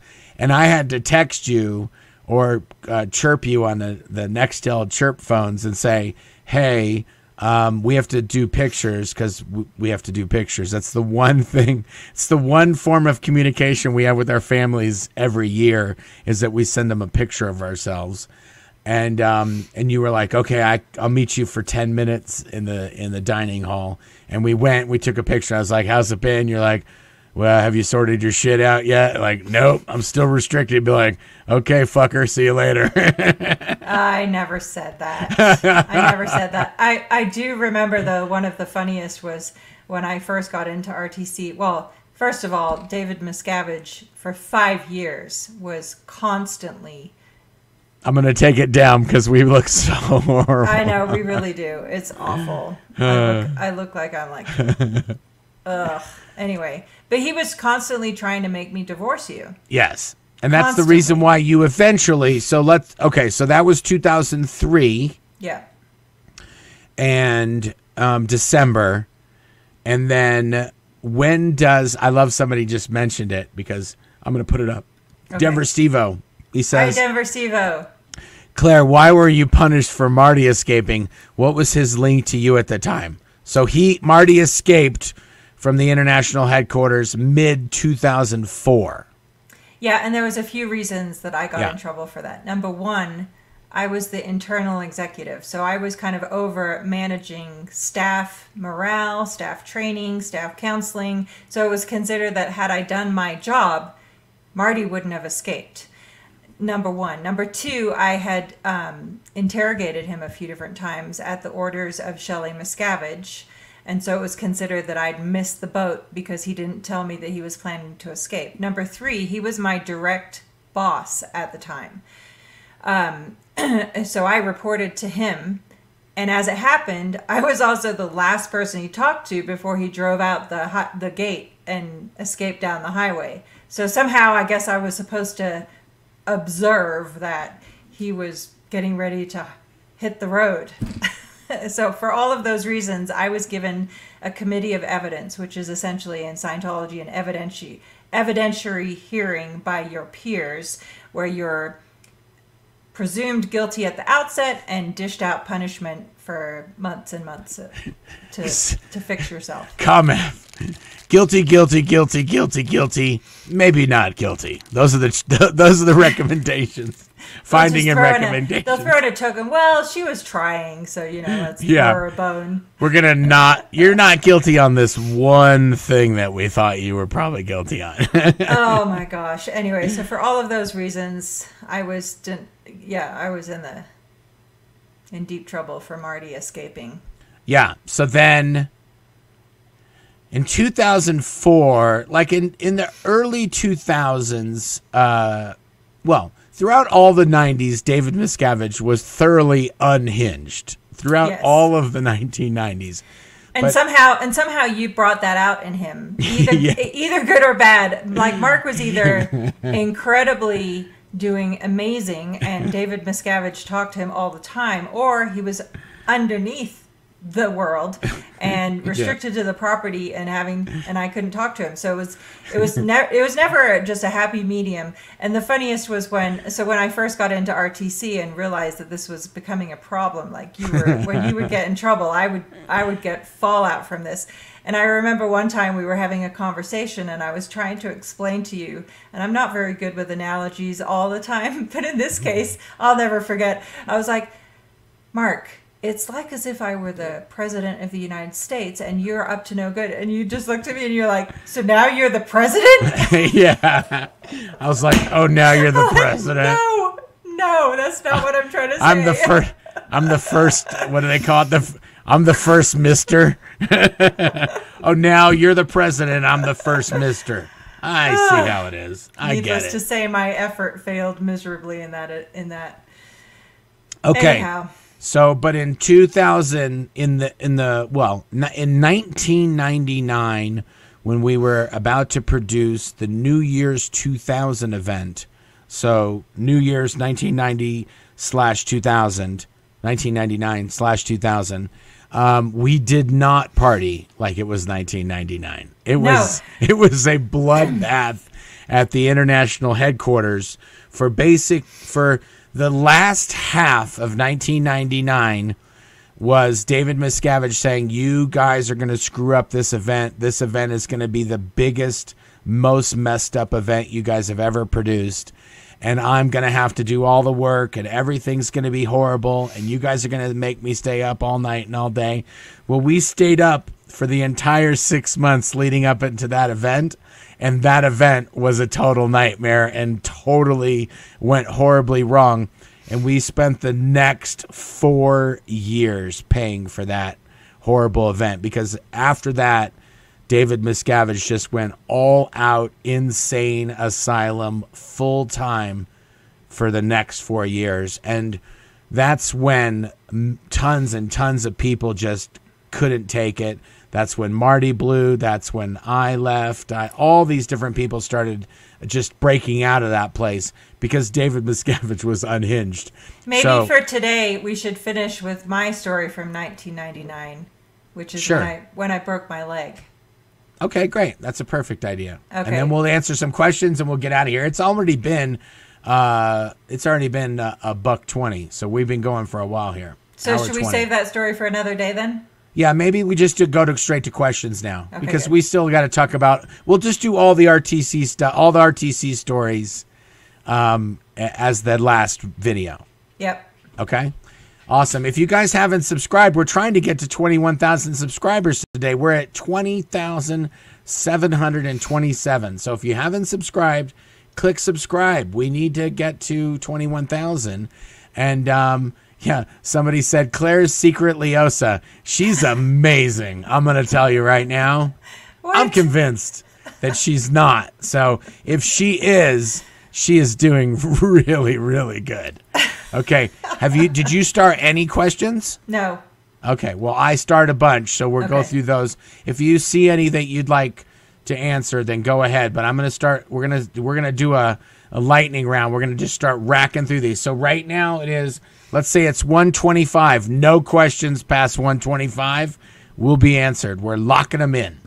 Okay. Oh, look, Apostate Alex is here. Yay. He says Sharon Kloss was ED of London when I was there. Susan Chalmers was the PES. The PES, Which is public exec sec, which is the executive that's over bringing all new people into the organization, recruiting new Scientologists. And That's right. book Thanks for the sales question, and- Alex. Yeah, thank you, Alex. Okay, Thanks for joining us. Yeah, thanks for tuning in. He was on last night, I think, with us as well. Yes. Kristen Kirk says, at Goldie, were you ever in Scientology? Are you just a pissed off never in? I don't think Goldie was ever in Scientology. She's just an activist. I think she enjoys these things. We love but, Goldie. Goldie's amazing. Yes. And here's Goldie. We put it in the description, but she put a link in the comments to Apostate Alex's new YouTube channel. So that's fun. Okay. Bell on Wheels. You have said COS, Church of Scientology, tracked you by and listened in on your cell phone calls. Were these on your own church supplied phones? Well, I'll answer that too. So when we worked for Scientology, we had cell phones and they could see who you were calling. But we mainly, because they were not ours. They Yeah, were provided by them. They were paid for by them. They were just given to us to use as staff members. But because of that, they had complete access while we were in the C organization to all of our phone records. And we mostly just used them for chirping, like as radios, as walkie-talkies, not as, if you called out an outside line and you didn't have approval to call out, usually you just wouldn't be able to make the call. The phone didn't have that function. But if you did have that function, like sometimes I was on a film crew and I would go out to different places. I had a cell phone I could call anywhere. But if I called somebody I wasn't supposed to call, they would find out very quickly and I would get in big trouble. So you dared not misuse the phone. Otherwise, you would have it taken away from you. Yeah, and then part 2 to that question is how they got the phone records after we left. Oh, yeah. So when we left, they just called up Sprint, or they had somebody who worked at Sprint, like an inside person, and they paid that person. That person gave them our phone records. Or the person could have been a Scientology and just gave them over to them for free. That's why we left Sprint, because we kept getting letters saying, as you requested, we sent your phone records to blah, blah, blah. We're like, what? We didn't request anything, you maniacs. And again, of course, they knew all of our personal information. So when you call up Sprint and they say, well, what are the last 4 digits of your social security number? What's your mother's maiden name? All of that. They knew all of that. So much so that at one point I was researching... getting new socials. Yeah, the equivalent of witness protection kind of thing. Yeah. It was ridiculous. Yeah, when you join the C organization, you fill out a form called the Life History Form, and you have to write up every single thing that's happened in your entire life, including mother's maiden name, social security, all the questions that they ask you when you try to verify someone's identity. Those are all listed in your life history. So Scientology can use those to track you through your bank transactions or your phone calls or whatever it is they might need. Yeah, Mike Rinder just commented in the comments saying private investigators had people in every phone company that they paid to get people's phone records. There you go. There you go. Thanks for joining us, Mike. Mike knows better than anybody. Sure. Yep. Okay, this is quick here. Lumster's Mouse, Alberta, Canada. Thank you, Alberta, Canada. Have never been in a cult. Reading BFG now. Very grateful for the glossary at the back. I don't speak Scientology, and I find that very helpful. That's true. My book, I think, was the very first X-Base staff expose, whatever, Scientology expose, to have a glossary. So I define most of the abbreviations and terms that are used in the book, because in Scientology you're never supposed to go past a misunderstood word. And it was intentional to be authentic so that people in Scientology would know that this actually was happening at the headquarters. Yes. I think I'll take the different approach of just trying to make it understandable by anybody, anywhere. Yes. Linda says it's shameful that YouTube demonetizes because a woman tells about something. Well, yes, I agree. Yeah. It's the world we live in. YouTube is really cracking down. Even the video that we did last night was demonetized before it was over. It was done. They killed it. But so yeah, we try to play along and just use different words and still try to tell the story. But it is what it is. Juliana, thank you, Juliana. She's a frequent flyer here. She says, "Oh, Mark, I was thinking about opening a mission here in my city. You've just shattered my dreams." Okay, well, there you go. That's my job. The people that drink the Kool-Aid, I pee in that Kool-Aid, and I tell you, please stop drinking it. Okay, Mel says, "Hi, Mark and Claire. What are the businesses you both run as your main jobs, and how do you find time for everything you do? I presume you're both used to very little sleep, and that is still the case." We are definitely programmed that way. Claire has a company that does bookkeeping for companies all over the United States, and I have an audio-visual design and integration firm that designs interactives and video walls and audio-visual systems for museums, visitor centers, and like high-end corporate or museum locations. In other words, Mark does the fun stuff and I do the boring stuff, but we both love what we do, so it's all good. Yes, we keep very, very busy. We sure do. Pokey SD says, "I just found out there's a South Carolina mission in a Scientology mission in Harlingen, Texas. I believe in Brownsville. I think Mike Rinder is going to pay a visit." I don't think so. Yeah, there might be. Again, missions are tiny and usually empty and run by one or two or a handful of people at best. Mary Jean Fitzgerald McCarthy says, "Hi, Mike and Claire." Hi. Hi. Thanks for joining us. Kim DeHay, at Denver Steve. "I'm also from Highlands Ranch." Oh, go Douglas nice. County. Douglas County Douglas in the County house. In the house. Woo! Hi, Kim. Okay. Talon37 says, "Declare me as well. I've read Jenna's, Leah's, Mike's, and now Mark's books. And I love my SP Bling." And Thank I have you. my SP Bling. And I have. Yay, Talon. Thank you. Yay, Talon. Thank you. Okay, Tim Smith says, "My grandparents used to live in Hemet, so I have been by the Imp Base." Yes, Hemet is right next.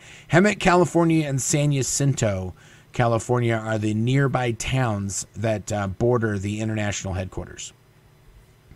Richie Pound says, "That creates the zoned out look on the Scientologist." Yes, that's the training routines, the communication absolutely. drills, yes. Yeah, so Scientologists cannot, you can tell a Scientologist something, and they can just not react, or they can have sort of a glassed over look sometimes. Okay, I accidentally killed one of those comments that I had starred. Sorry about that. Love Food Kitchen, thanks for coming back. "This is absolutely fascinating. Claire's story rivals any other ex-members I've heard. The book, when it eventually gets done, is going to be absolutely dynamite."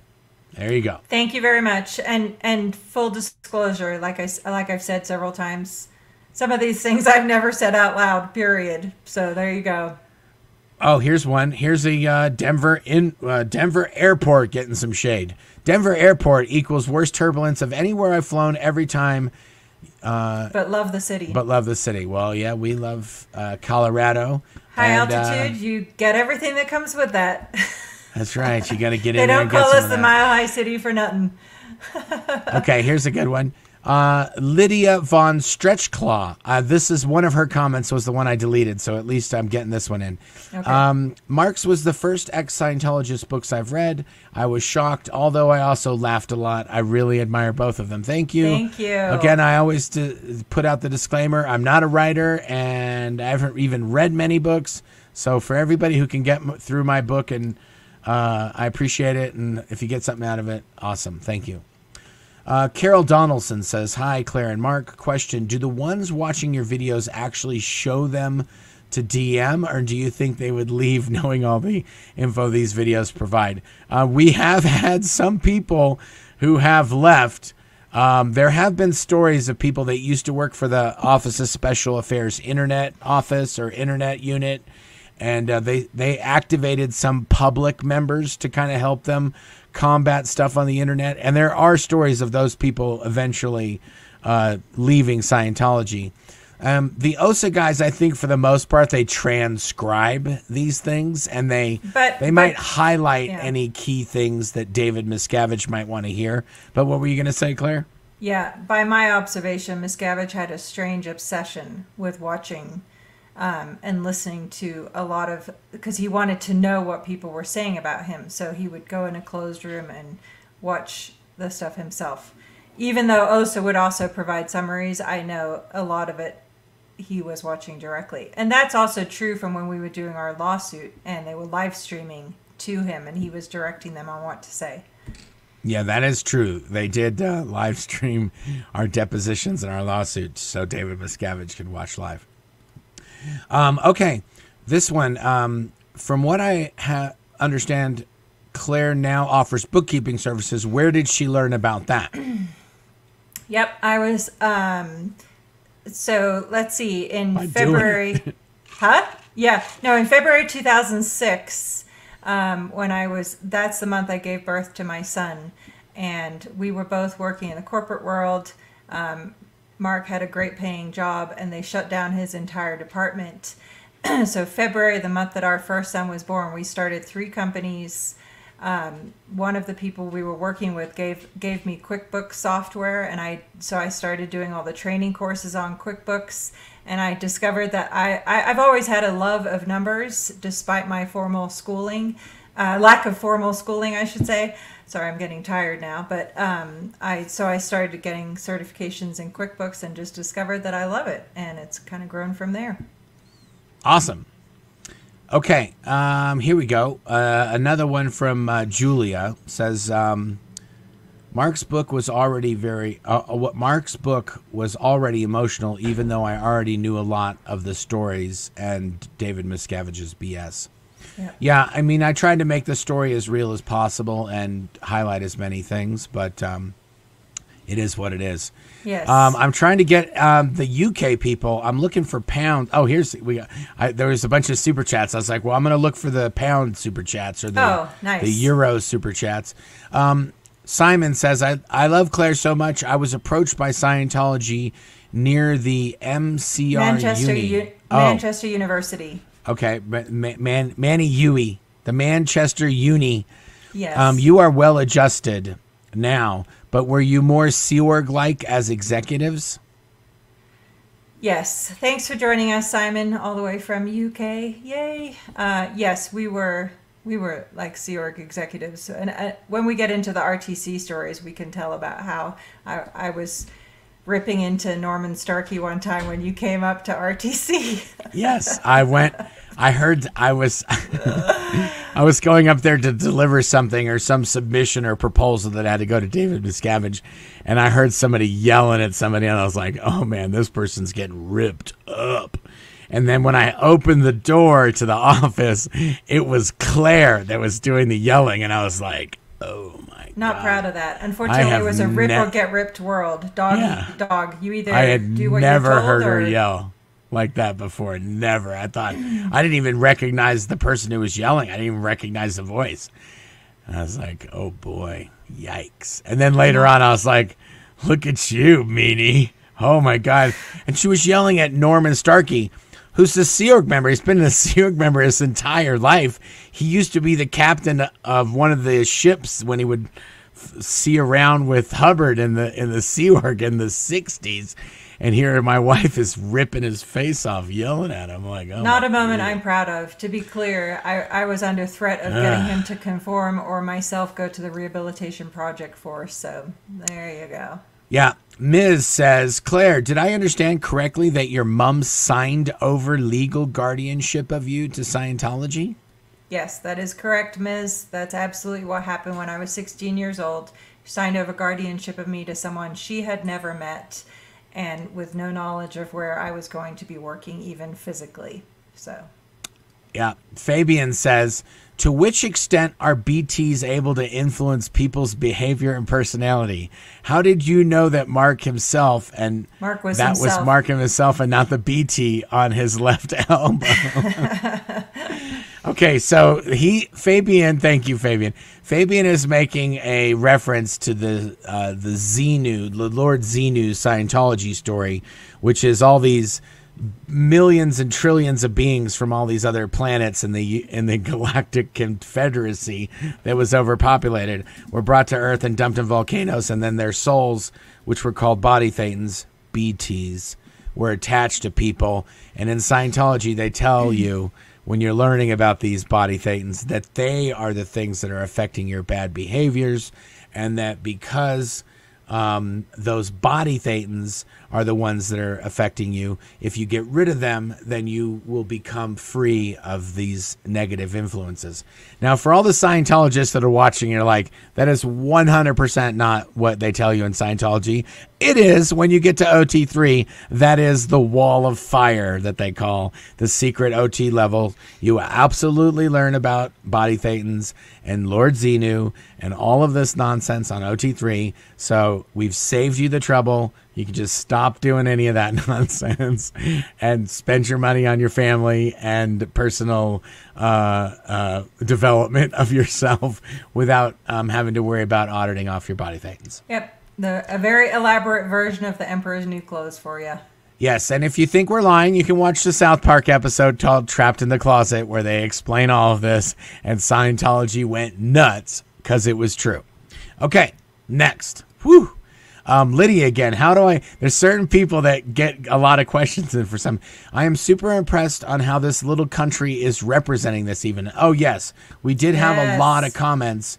I'm trying to find more of them, but it's hard for me to know unless you say you're from somewhere. I don't know that you're from somewhere.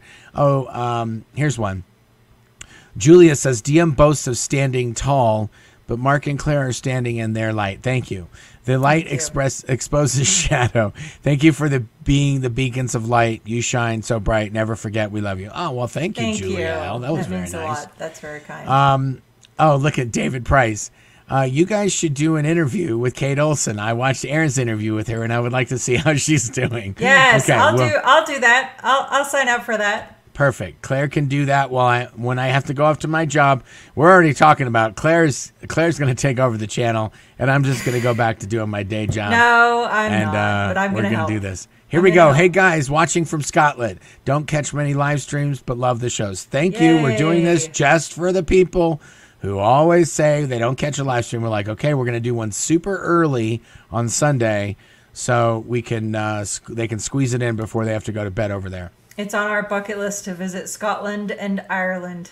Yes. Oh, wow, Ms. Thank you for the super sticker. Oh, thank you, Ms. Very kind. JM, the Oregon one is where TC's children went to. Yes, this is true. The Scientology school located in Sheridan, Oregon, is where Tom Cruise's children went when they were learning how to study Scientology. That's where they learned it. There's also a lot of other famous Scientologists that have gone to that school. Mark Newman, how is there a Church of Scientology in my hometown of Battle Creek? The only thing that is there is Kellogg's and Post. Kellogg's is moving their headquarters from Battle Creek to Chicago. I heard about that. We know some people that have some Airbnbs near Kellogg's plant. So we have heard some grumblings of that sort of stuff. I can't remember who. I want to say it was Kirstie Alley. There's some Scientology celebrity that has some sort of connection to Battle Creek, and I think that is the only reason why they put one there. And I'm pretty sure it was, Kirstie was Wichita. I'm not sure. I'm not sure what the Battle Creek connection was, but somebody thought they should get somebody there, and Scientology had very, very high expectations of getting everyone that worked at Kellogg's into Scientology for some reason. I think they want to get some discounts on Raisin Bran or something. I'm not sure what's going on over there. Okay. Lauren says, yes, it was called the O levels at the time. Yes, that was in regards to my mom's education level. There you go. Richie Pound said, saw her in Dazed and Confused last week. He must be talking about Marissa. Marissa, the girl that was Claire's friend and my former girlfriend, she had a big fro, a blonde fro or red fro, depending on when. And she was in a movie called Dazed and Confused. Okay. You want me to mute you? Was that you? Somebody calling your name over there? It was a kiddo in the background. Oh, I hear munchkins. Mark, did you go out 2D with Marissa? No, I did not. We were little kids at the time, and I don't think very much of anything happened between the two of us. I think there might have been some kissing if I was lucky. Is Julia McGinnis still a Scientologist?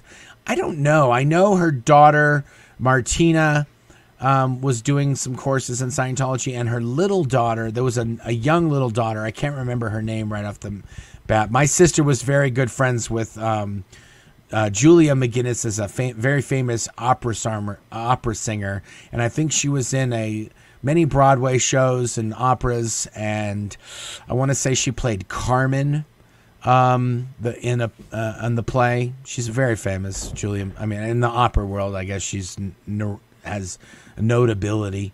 And she had two daughters, and I think one of the daughters was in the Sea Organization in Los Angeles, and I want to say that it didn't end well for that daughter. Yeah. Mark, don't say sec checker too fast. LOL. Oh, okay. I guess it sounds like something else. Okay. Mark, do you still eat Danish? I love me a Danish. Okay, the good thing that came out of all this craziness is that you two met each other and you're close friends. Yes, that is true. We do have many friends and people we consider family. Love Food Kitchen. Honestly, is there anyone alive anywhere more creepy than Tommy Davis? Tommy Davis. Everything I've seen of him makes me deeply makes him seem deeply unpleasant and somehow quite sinister. Yeah. Yes, him and Miscavige, birds of a feather flock together. Oh yeah, he's not Tommy Davis. The funny thing about Tommy Davis is there are many recordings of Tommy Davis where he's basically sticking up for David Miscavige in super appropriate times where he shouldn't be doing so.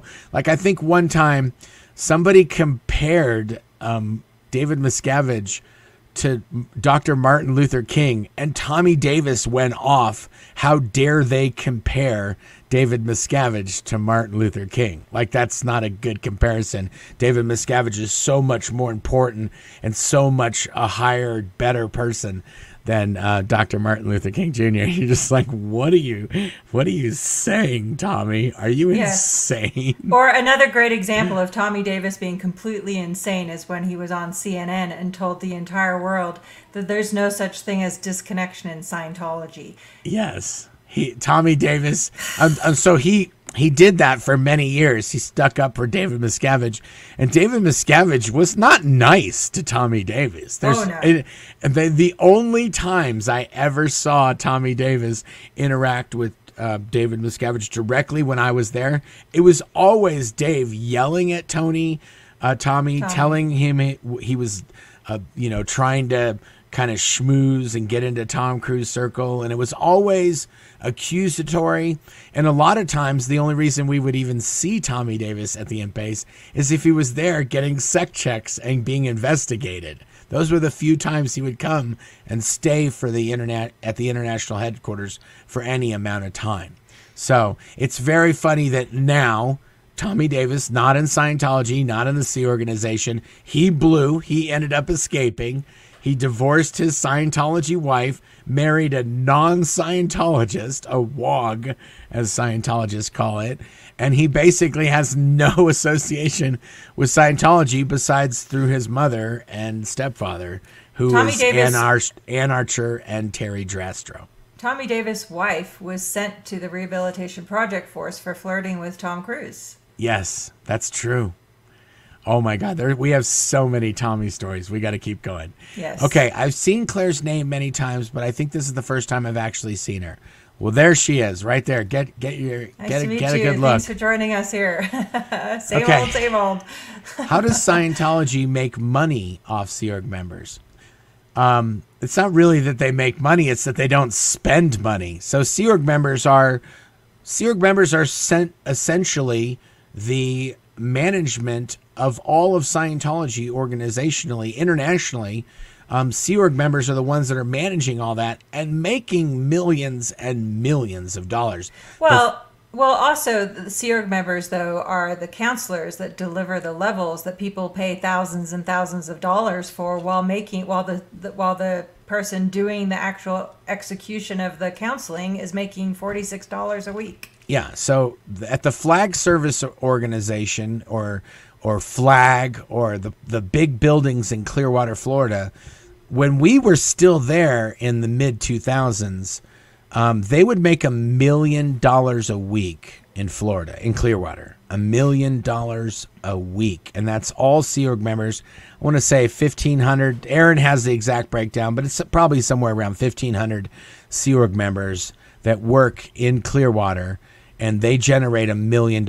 And they make, in Clearwater, they make $1 million a week. That's more than every other Scientology organization in the world combined. What all other ones make total, Florida, Clearwater makes more than all of them combined. So they maybe make $500 to $1 million a week. Everyone else. So the Sea Org members essentially are generating at least $1 million, and then where they do make the second largest amounts are at these Sea Org advanced organizations in Europe and in Los Angeles and in different UK.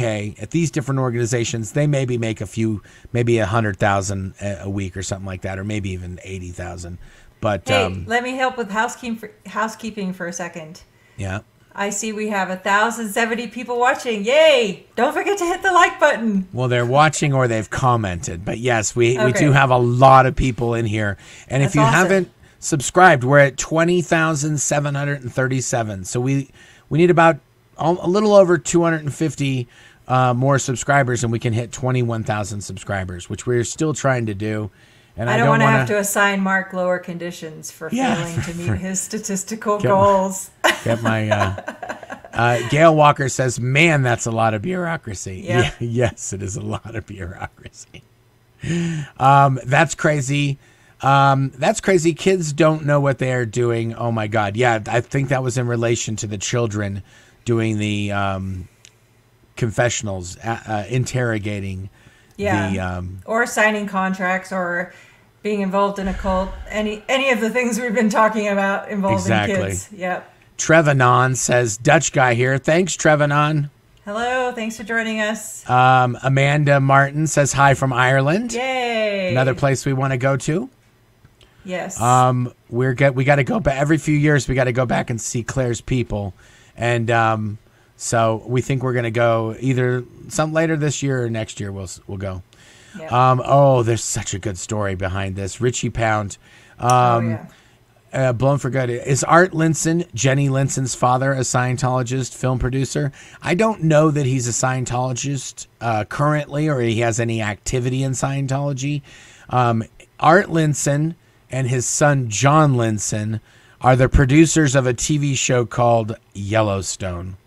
Actually, one of my favorite shows. And John Linson is a producer and Art Linson's a producer. Art Linson's daughter, Jenny Linson, is one of the famous Inchwives on the TV. She's in the picture that Richie Pound has. Okay, great. That's Jenny. Awesome.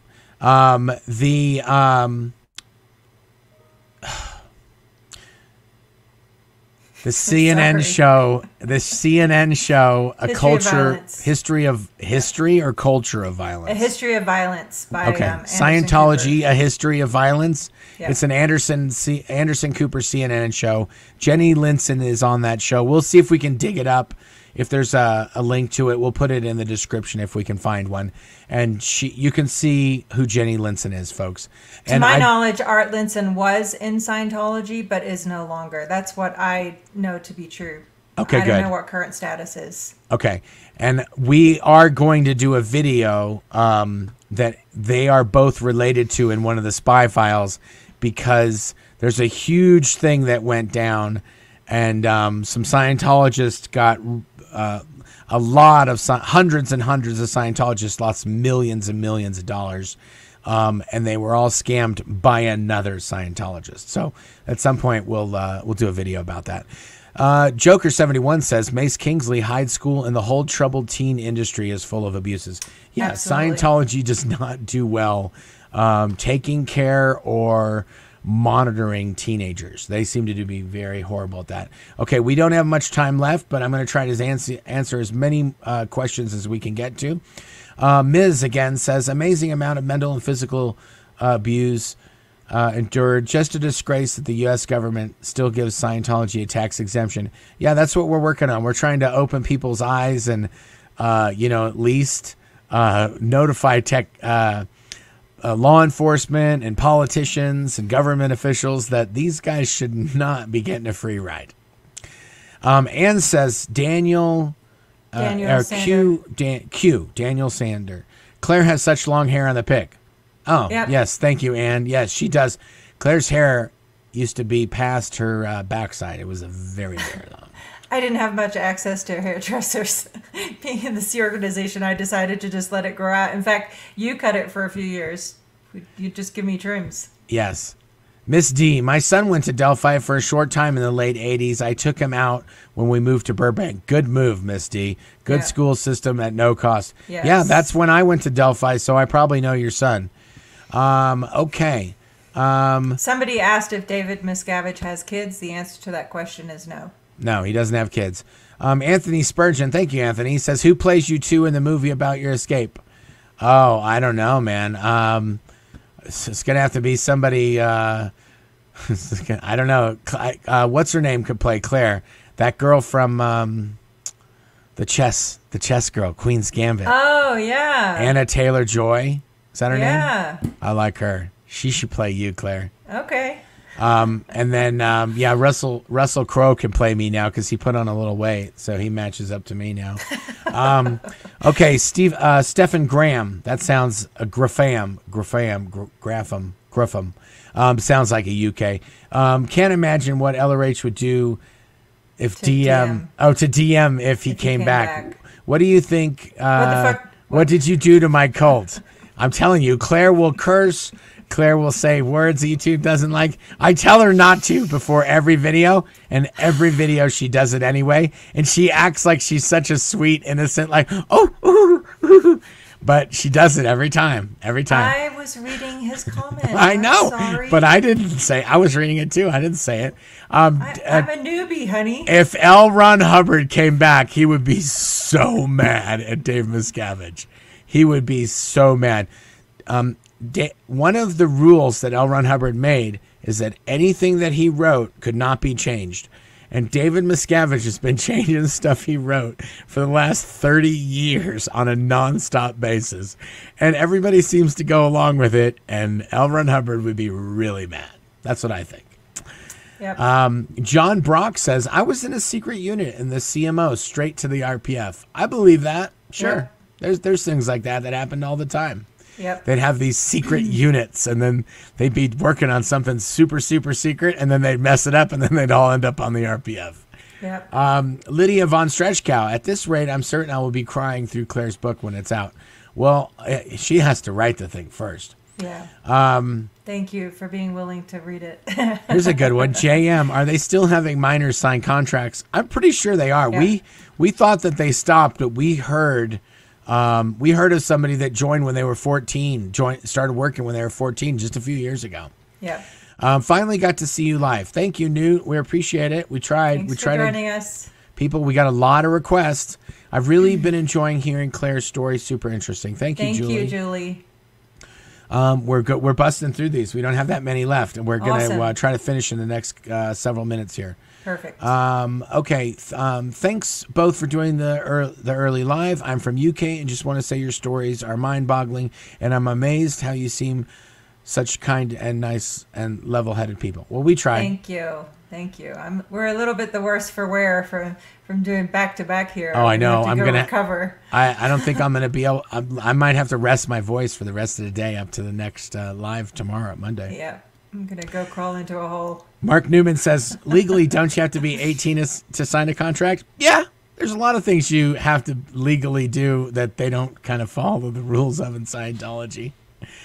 I remember seeing a massive building in the middle of nowhere in Oregon. Went home and looked it up. Delphi. Yep. In Sheridan. It's up on a hill, and it's just in the middle of nowhere. There's it's like Hogwarts. It's Scientology Hogwarts. It's this big Hogwarts-looking building just on the hillside, and there's all these Scientologists flying around practicing Xenu space cootie music, magic on each other. So that reminds me, somebody made a great suggestion that we should make a shirt that in honor of Hogwarts, it says OT 9 3/4. You had to be there. I guess you had to be there. Anyone who's read Harry Potter knows what I'm talking about. Retro, that's like the train thing where they go the platform. It's platform, yeah. Yeah, okay. Yeah. Retro Bob says people often ask about LRH coming back. But don't Scientologists think it's weird that no one at all has come back remembering? I know. It's you're going to make me cough. It's a study in contradictions in Scientology, 100%. All of it, from beginning to end. If you actually start asking questions, the house of cards falls down very quickly. Yeah, the cognitive dissonance that you have to have in Scientology is very, very, very heavy. You have to overlook so many things on a full-time basis. Like, no.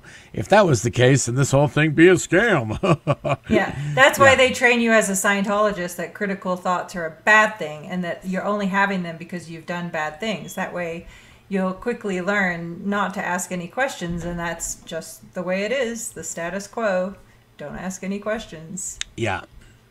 Okay, last few here. Let me just see. I'm trying to find any that had UK in or EU or any of those things. Okay, Juliana says, supposing since 2006, that was you and Claire at Gold and RTC? Yes, that was. Yes. That was that's us. Those pictures, that's us. We do have some other pictures. Somebody actually found the pictures that Scientology entered into deposition, and all of the pictures that they gave us, we didn't have any of those. And when they put them in our court case, they put these watermarks all over them, so we couldn't really use them. But somebody scanned those and removed all the watermarks and sent them to us, so it was really nice. Yes. Denver Stevo says, hi, Osa, begging you, please declare me an SP. You bite. I love Claire, Mark, Mike, Leah, and everyone fighting to make your lives difficult. Davy Boy is a tiny little troll with a tiny little troll dingus. Xenu is my homeboy. Oh, dingus. Yes, you can say dingus on YouTube. Nobody cares. Okay. Dingus, dingus, dingus. Okay, there we go. Thank you, Denver Stevo. Trevanon says, David Miscavige already thought Mark would blow for good. Oh, I think that was in relation to him not wanting us to be married. David Miscavige, the reason he didn't like it when I was with Claire is because I was in Golden Era Productions and Claire was in Religious Technology Center, and he basically he believed that anyone in RTC that was married to somebody with gold was sleeping with the enemy, because if you weren't in his circle, you were the enemy. And he said that hundreds and hundreds of times to us. You are sleeping with the enemy and looking at me. Yep. So yeah, fun, super fun. Kat and Maggie made a hilarious comment. She says, dingus does not ding us. Okay, there we go. There was one last super chat that I saw, and I was going to get that one, and that's going to be the last one we're going to do. Merch idea. Shirts saying OT9, Escape Scientology. That's a good one, Heather. We have heard that one many times before. OT9. Yeah, OT 9 and 10 are the first 2 levels of leaving Scientology. I finished the bridge to total freedom and got the heck out of Scientology. Yes, exactly. Okay, good. Well, I think that's going to wrap it up for today. That was we were on for 2 hours, guys, so that was a lot of live. I hope you guys enjoyed it. If you haven't subscribed, please subscribe. We're trying to get up to 21,000. I wish we would have done it here in the live today, but hopefully we'll be able to scoop them up in the replay. Right now we're at 20,743 subscribers is where we currently stand. We're trying to get to 80,000 subscribers by March 13th, L. Ron Hubbard's birthday, to give him a very good present for the birthday game. And yeah, and we are going to do a video about the birthday game because Claire has some really good stories that she reminded me of about some people that were some very big birthday game players and winners. Like one organization that won every single year had a very famous person that stuff happened to. So we're going to do a whole video about that. And thank you, the person from Germany that wrote in about that. We're definitely going to talk about Vipka Hansen from Hamburg Org. And we're going to, we'll definitely do a whole video on that whole saga. But yeah, so if you want to get a book, if you want to find out more about Scientology, in my book, Blown for Good, Behind the Iron Curtain of Scientology, I talk about how I got into Scientology, just my formative years, and then the 15 years that I worked at the international headquarters with David Miscavige. There's all sorts of insane stories about that place and how it runs and what are the workings of it and the day-to-day activities and the schedule and what we ate and where we ate and how we ate and, you know, all that happy hoo-ha. And Claire and myself have both signed those copies of my book if you buy it off bloodforgood.com. And otherwise, you can go to Amazon and get them on Kindle or Audible. Yeah, Kindle or Audible. And then if you want to get a bobblehead, Mike Rinder bobblehead or an SP bracelet, you can go to the spshop.com. And all the funds there go to the the proceeds from all of the things that we sell on the SP shop go to the Aftermath Foundation. And if you want to just directly support the Aftermath Foundation, you can go to the aftermathfoundation.org. And even if you don't have anything to donate, you can donate your time, or you can volunteer to be assist if we're trying to have somebody escape, or we're trying to get somebody relocated that escaped from Scientology. We have people that can a place there, a tab there. You can volunteer to be called upon if we need something, or just share and help us educate people on the dangers of Scientology. Yeah, you can retweet, you can follow us. In the link below is all our socials and all that good stuff in the description of the video. Yep. Did I forget anything? I think we did pretty good today. No, thanks to everyone who joined us and asked great questions. And have a great day. Have a great night. Don't let the body thetans bite. Okay, until next time.